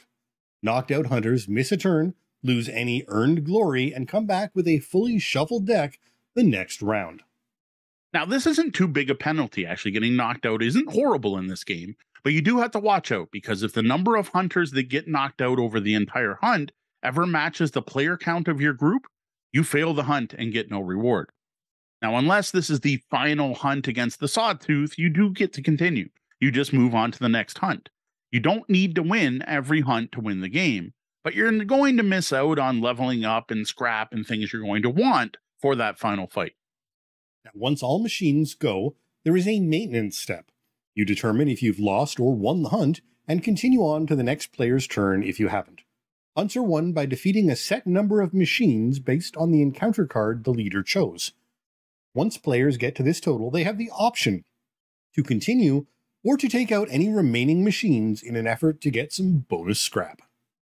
Now, after an encounter, you enter what's called the campfire phase, which starts with awarding players sun tokens based on the total glory they got in the last hunt, with the most suns going to the player with the most glory, who also gets the leader token. The fledgling token is given to the player who scored the least glory and is a big catch-up mechanic in this game. Next, players level up their hunters if the encounter they just finished is a higher level than they are. Every character has a unique talent tree, and players will pick one of the 2 options at each level. These will include new cards that are added to the hunter's action deck, new permanent abilities, or perhaps new equipment. Now, the last part of the camping step is for everyone to go shopping.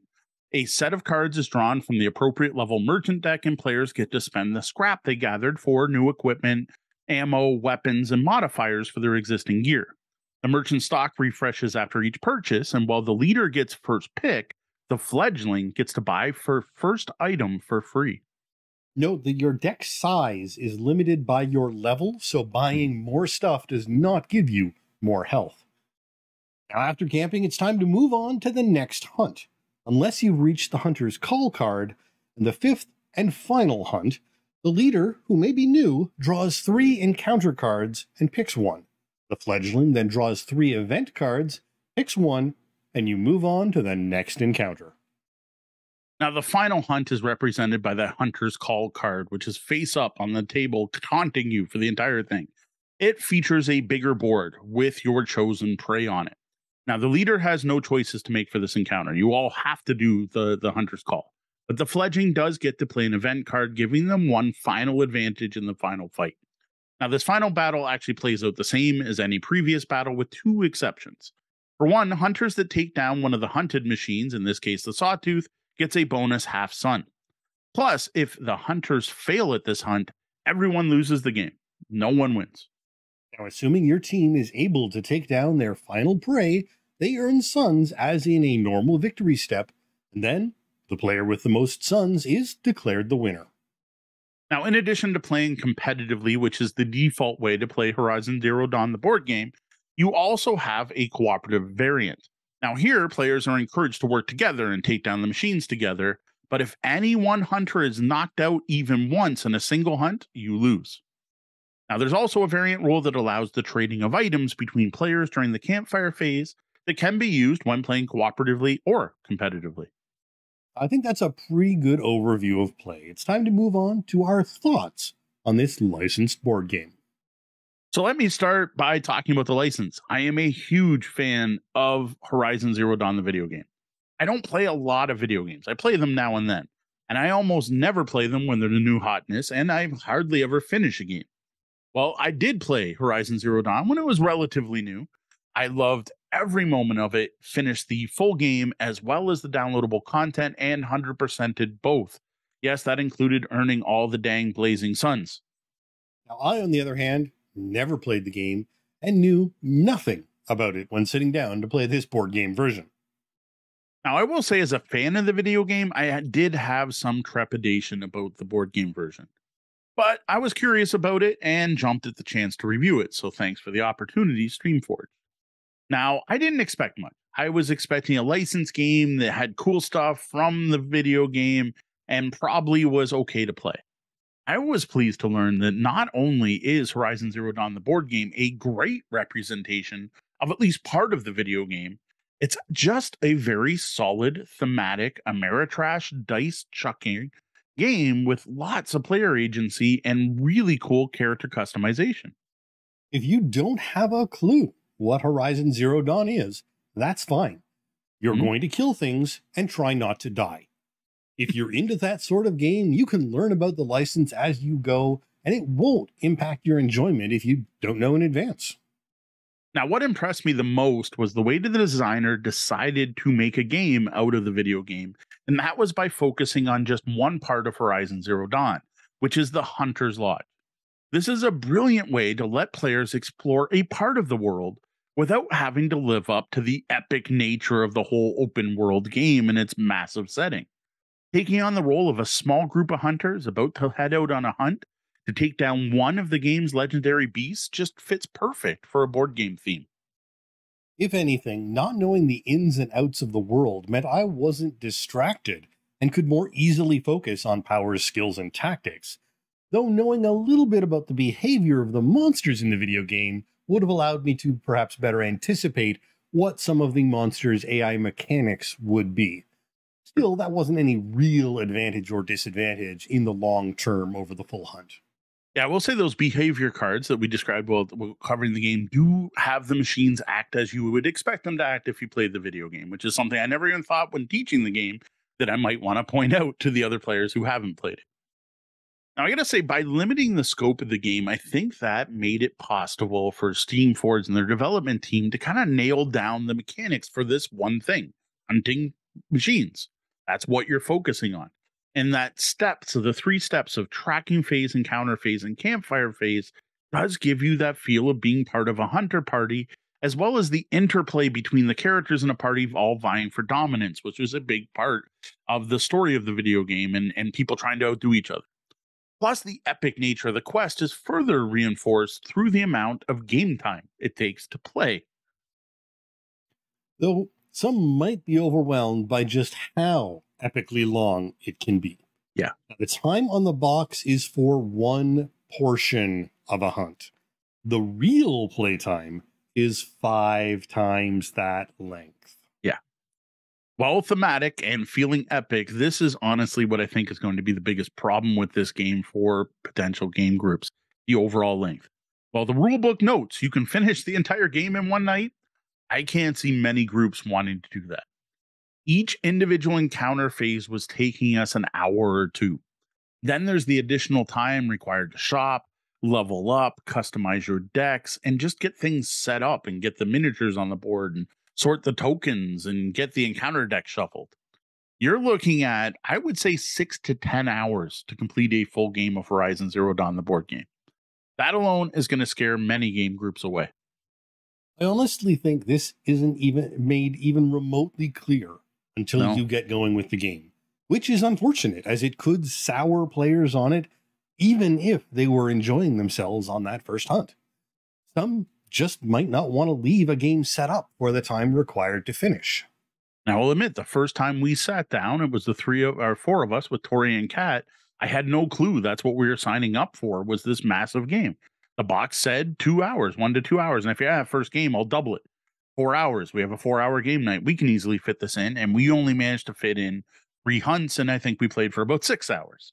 So yeah, it's not initially obvious just how long this game is. And unfortunately, there's no real good way to save between hunts. I played many other board games that have this type of gameplay where multiple things have to happen, but there's some kind of save mechanic. Now, yes, you could put the boards and the machines and the various card decks you don't need out because they're going to change for the next hunt. So you can put those away, but you need to keep track of things like which cards from each action deck players have unlocked. Once you've hit level 1, you've added some cards to your deck.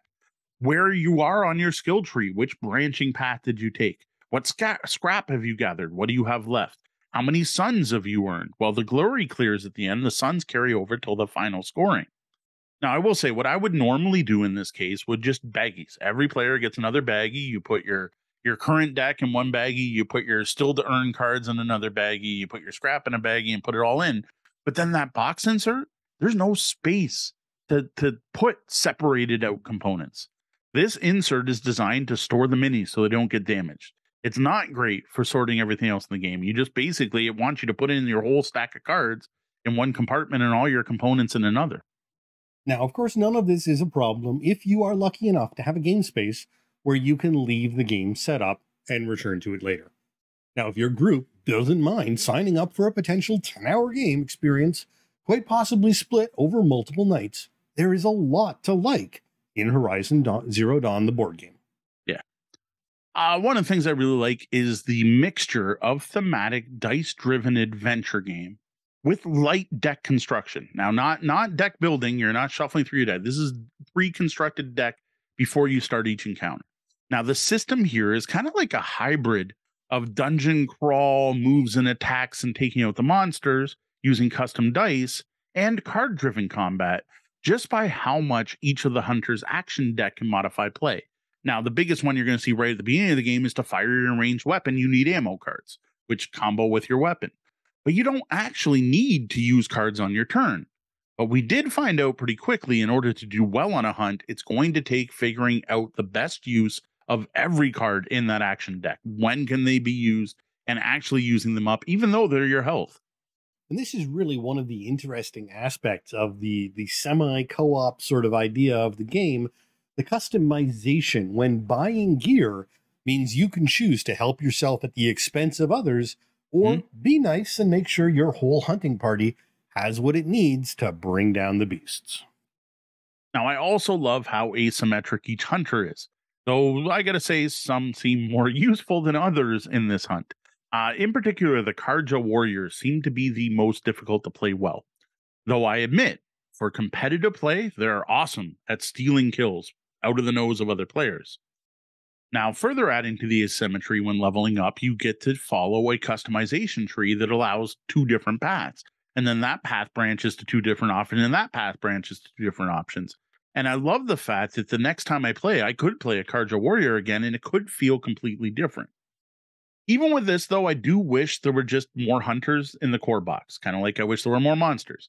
I just would love to see more variety, because with the base box, playing 4 players, you're stuck with the same 4 characters every time.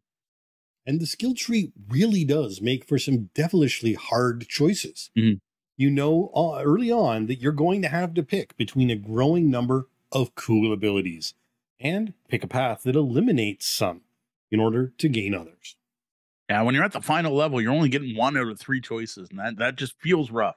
And I got to say, after I picked my first thing, I looked ahead in my deck and I was like, oh, I can't possibly get this. And this looks awesome. Now, speaking of variety, I can't help but mention the sawtooth in the room, right? My biggest disappointment with this particular box is the fact you get 1 hunt. Now, not only that, but this base hunt is for, I don't know, it's a sawtooth. Like it's the big first jump scare, the big first scary monster you see in the intro to the game. It's not that impressive. Yeah, it's kind of neat. You get the first one, and in the first box comes with the first monster. But if you're playing through Horizon Zero Dawn and you finish the game, a big hunt for a sawtooth just doesn't get my blood pumping. That said, this box did make me want to go pick up expansions so we could hunt other monsters. Frankly, again, as someone not knowing the game, I found the crab-like creatures much more terrifying and concerning, though that might be in part due to the fact that we ran into them before we had powered up as much as when we hit the sawtooths. They are intimidating, the shell walkers, and plus putting that fight out was great because it was a good way to get extra gear. But again, you get that competitive cooperative thing. Competitively, you want to steal that crate off the back of those before anyone else does. So I did like those. But yeah, crab walkers were definitely, they damaged us way more than that. That I think was our hardest encounter of the entire thing.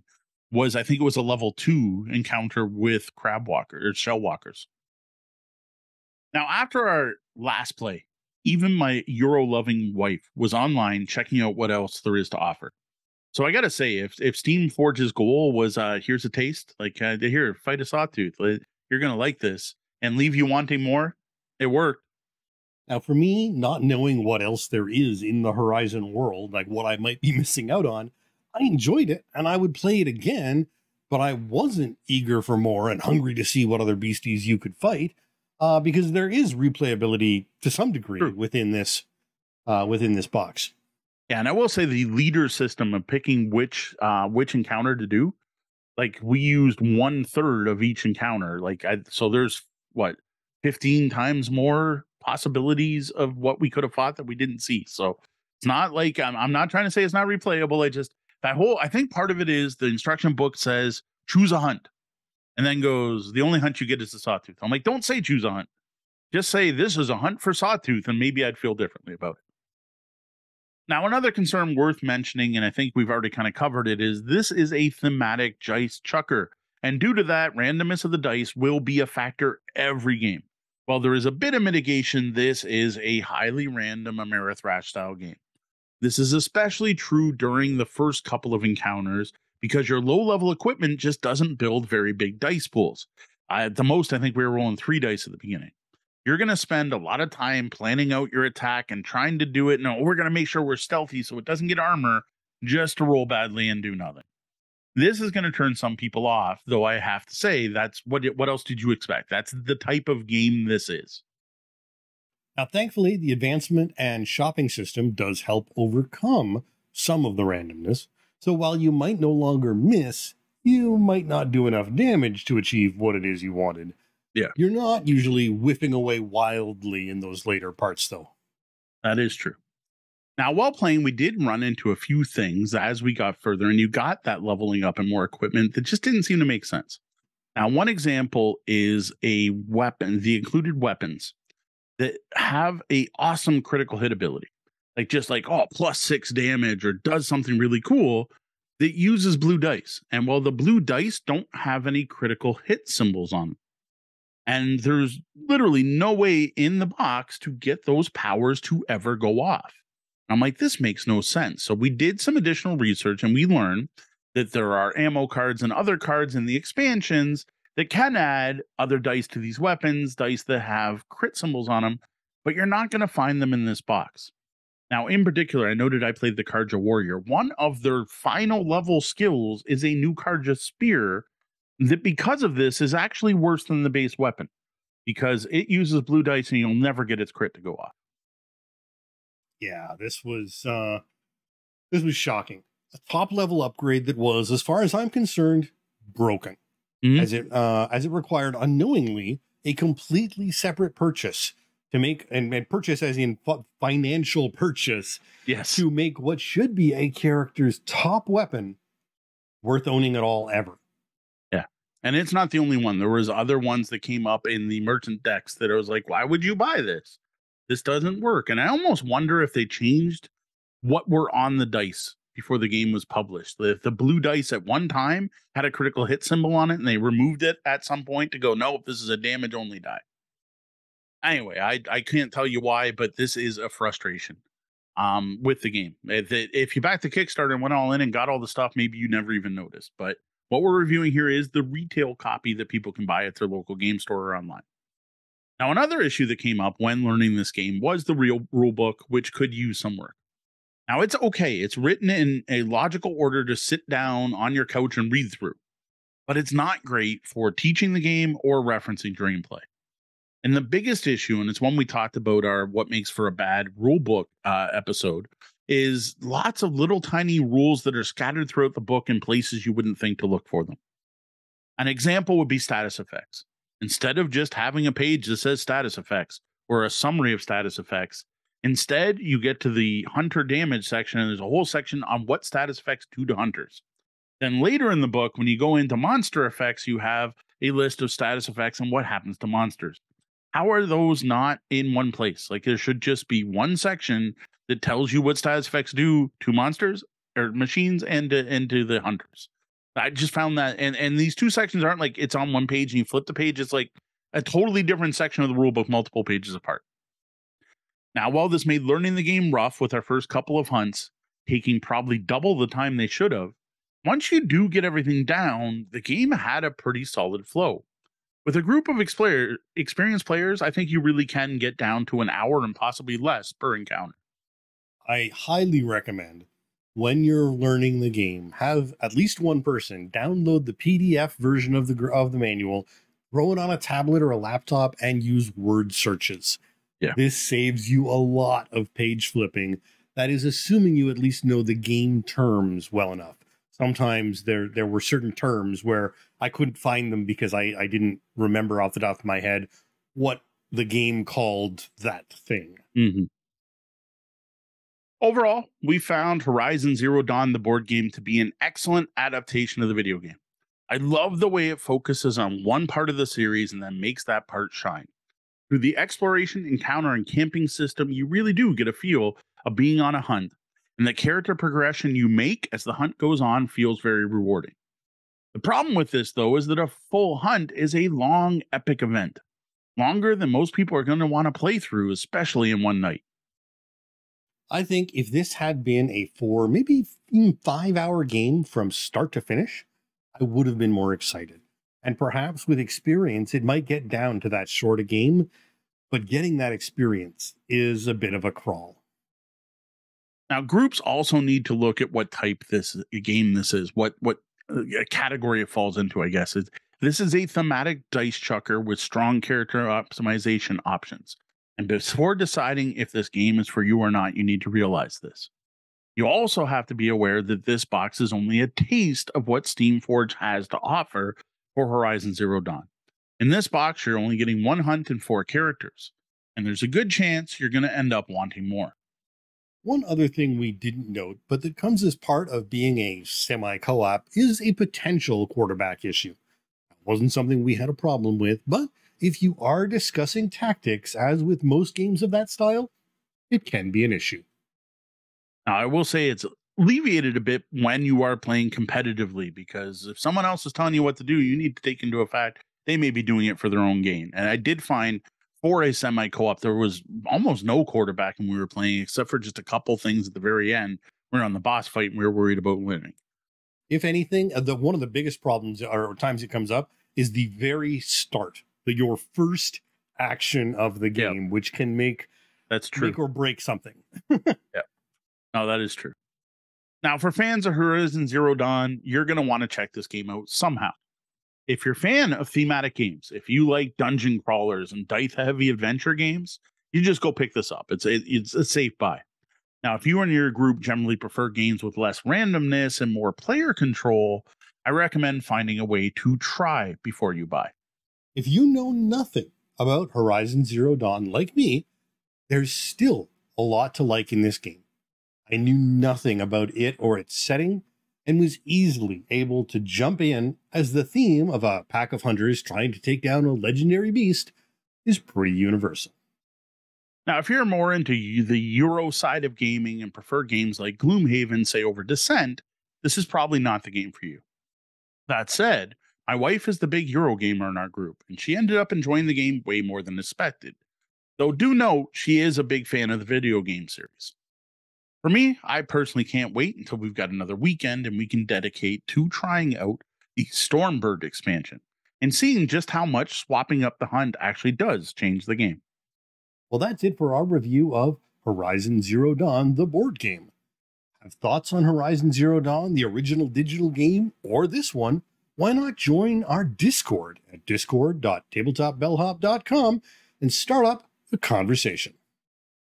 For a somewhat more detailed look at this board game version of Horizon Zero Dawn and lots of pictures from our gameplays, I do invite you to check out my written review over at tabletopbellhop.com.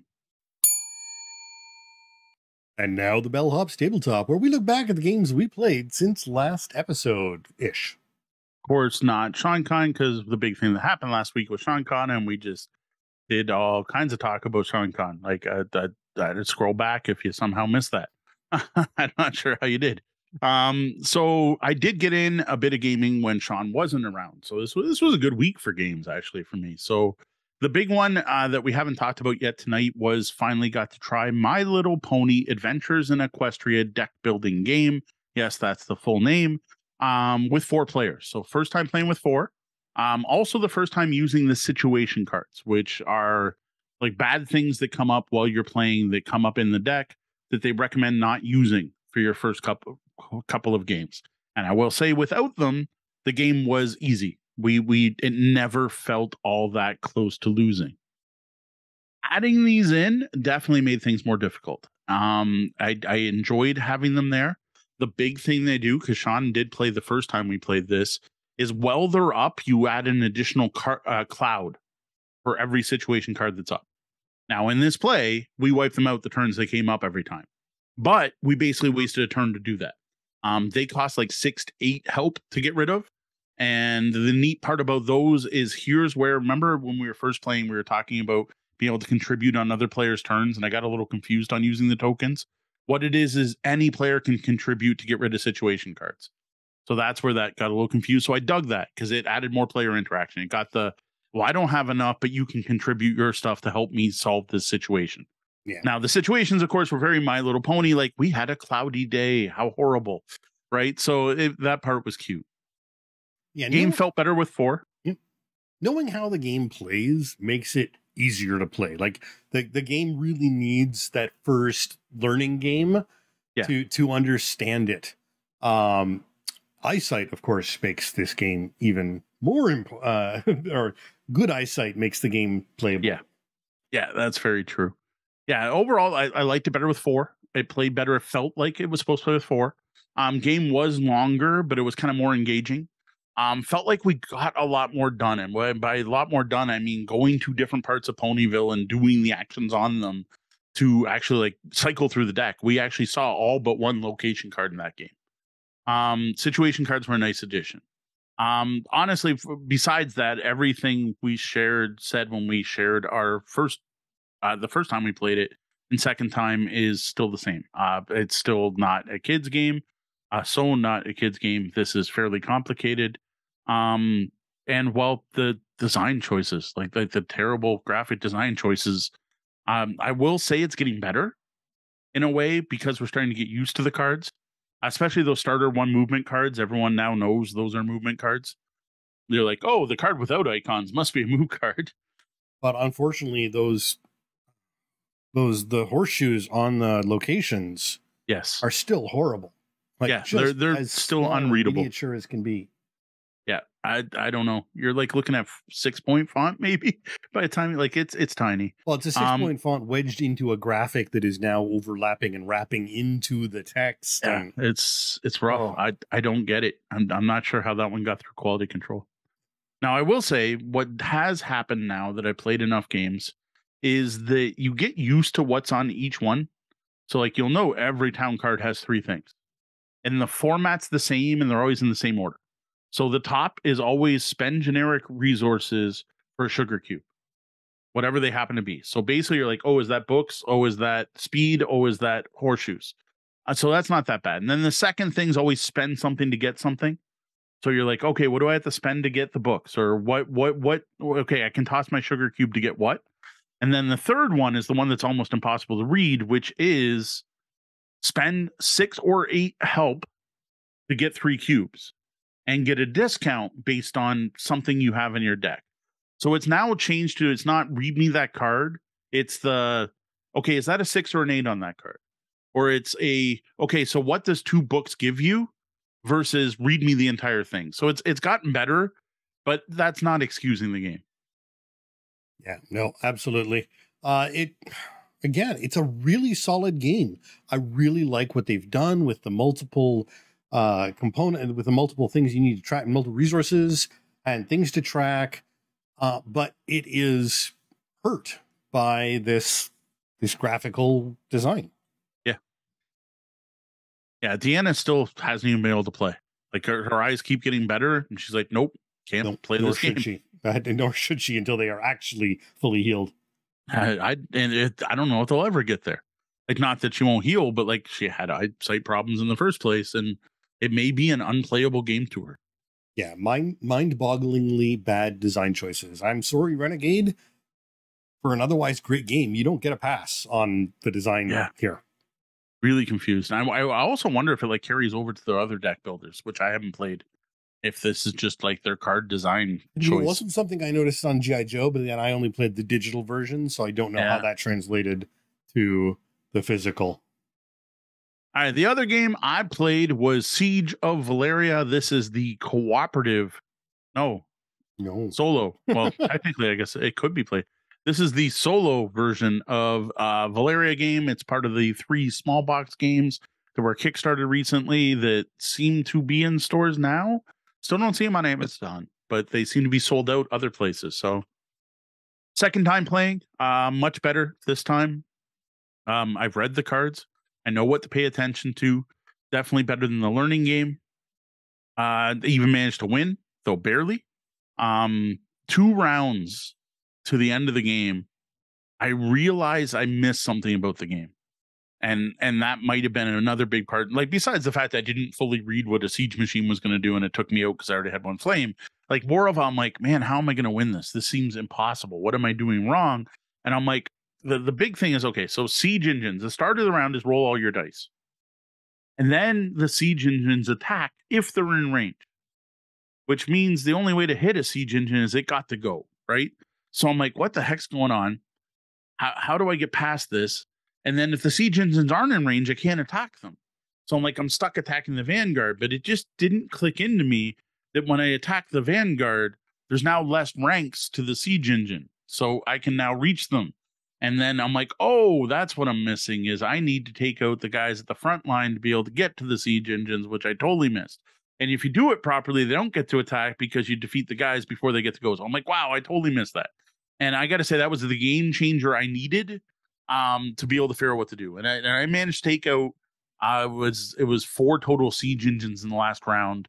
And it was at the point that the monster deck that just keep coming out, if that, you lose if the siege engines reach you, and you also lose if the monster deck runs out. And well, the monster deck was out. If I didn't win this round, the game was over, and I managed to pull it off. So it sounds like that's a key tactic, but then it's also not supposed to be easy. I mean, it is a cooperative game. These are never easy. Yes. I gotta say, overall, it's kind of a neat system. It's all about rolling in like a big pile of dice. Like Shadowrun players would be happy with this. You roll a bunch of D6s, and then you puzzle out how to spend them. The biggest thing, though, being that every monster you defeat becomes a card in your hand, and every card modifies the dice.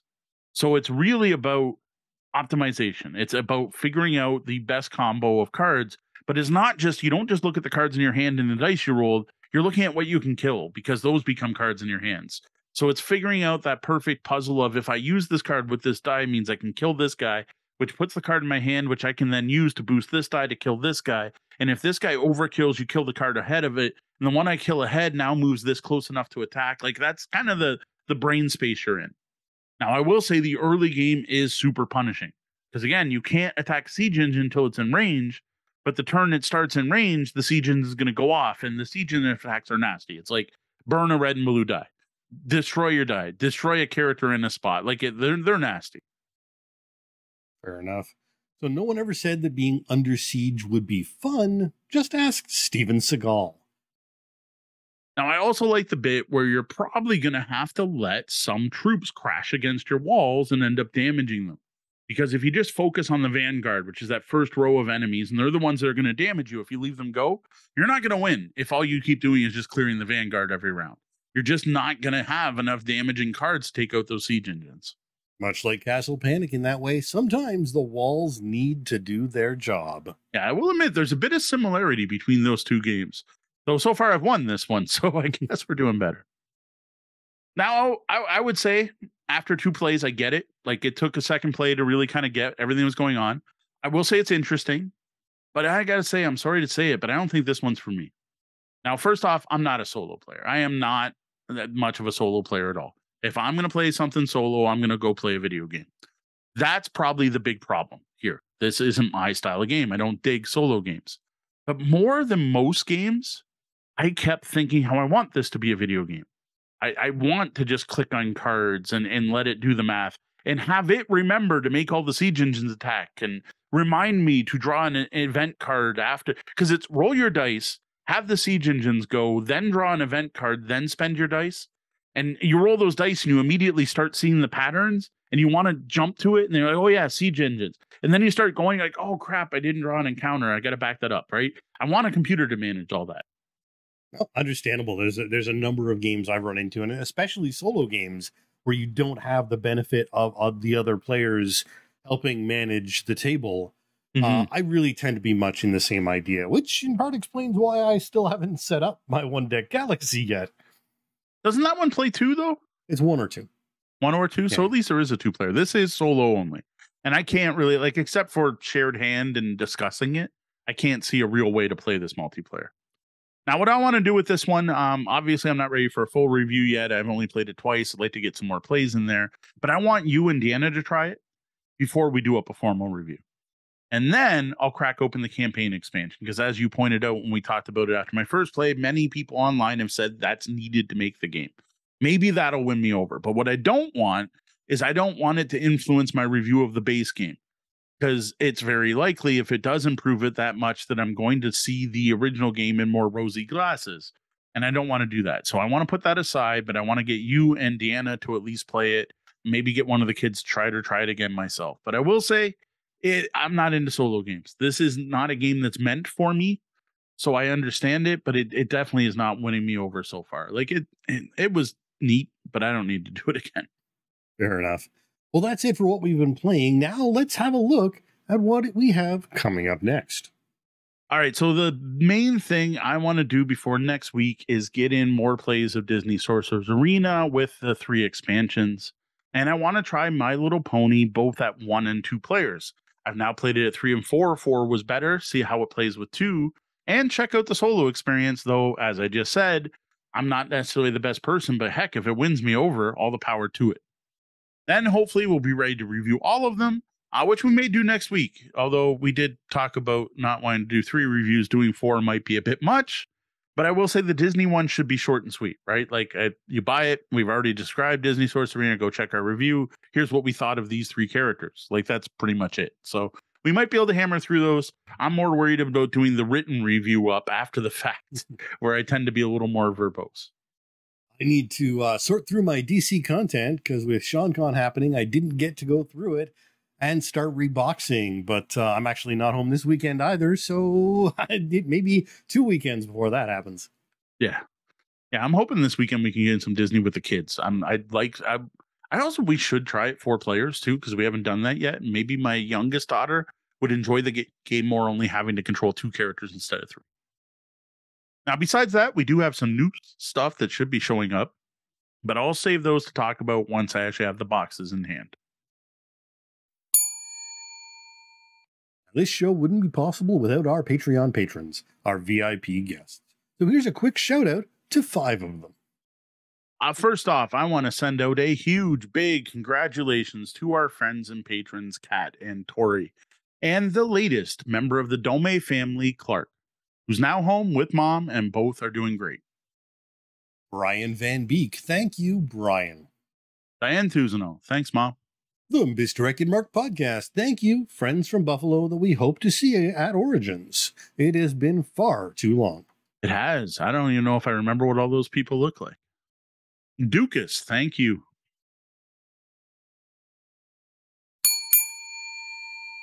Well, that was the double bell. That means our shift's coming to an end and we're going to have to lock the lobby doors. Though the doors are closed, you can always find us at tabletopbellhop.com, all over the web as Tabletop Bellhop, one word, and on your podcatcher of choice as the Tabletop Bellhop Gaming Podcast. Keep the conversation going long after this episode airs by joining us on the Tabletop Bellhop Discord at discord.tabletopbellhop.com. Please consider tipping your bellhop at patreon.com/tabletopbellhop. That's all for us tonight. Thank you, lobbyists, for joining us live, and be sure to stick around for the Penthouse Suite After Show. For the Tabletop Bellhop Gaming Podcast, I'm Sean. And I'm Mo. Thank you. And game on.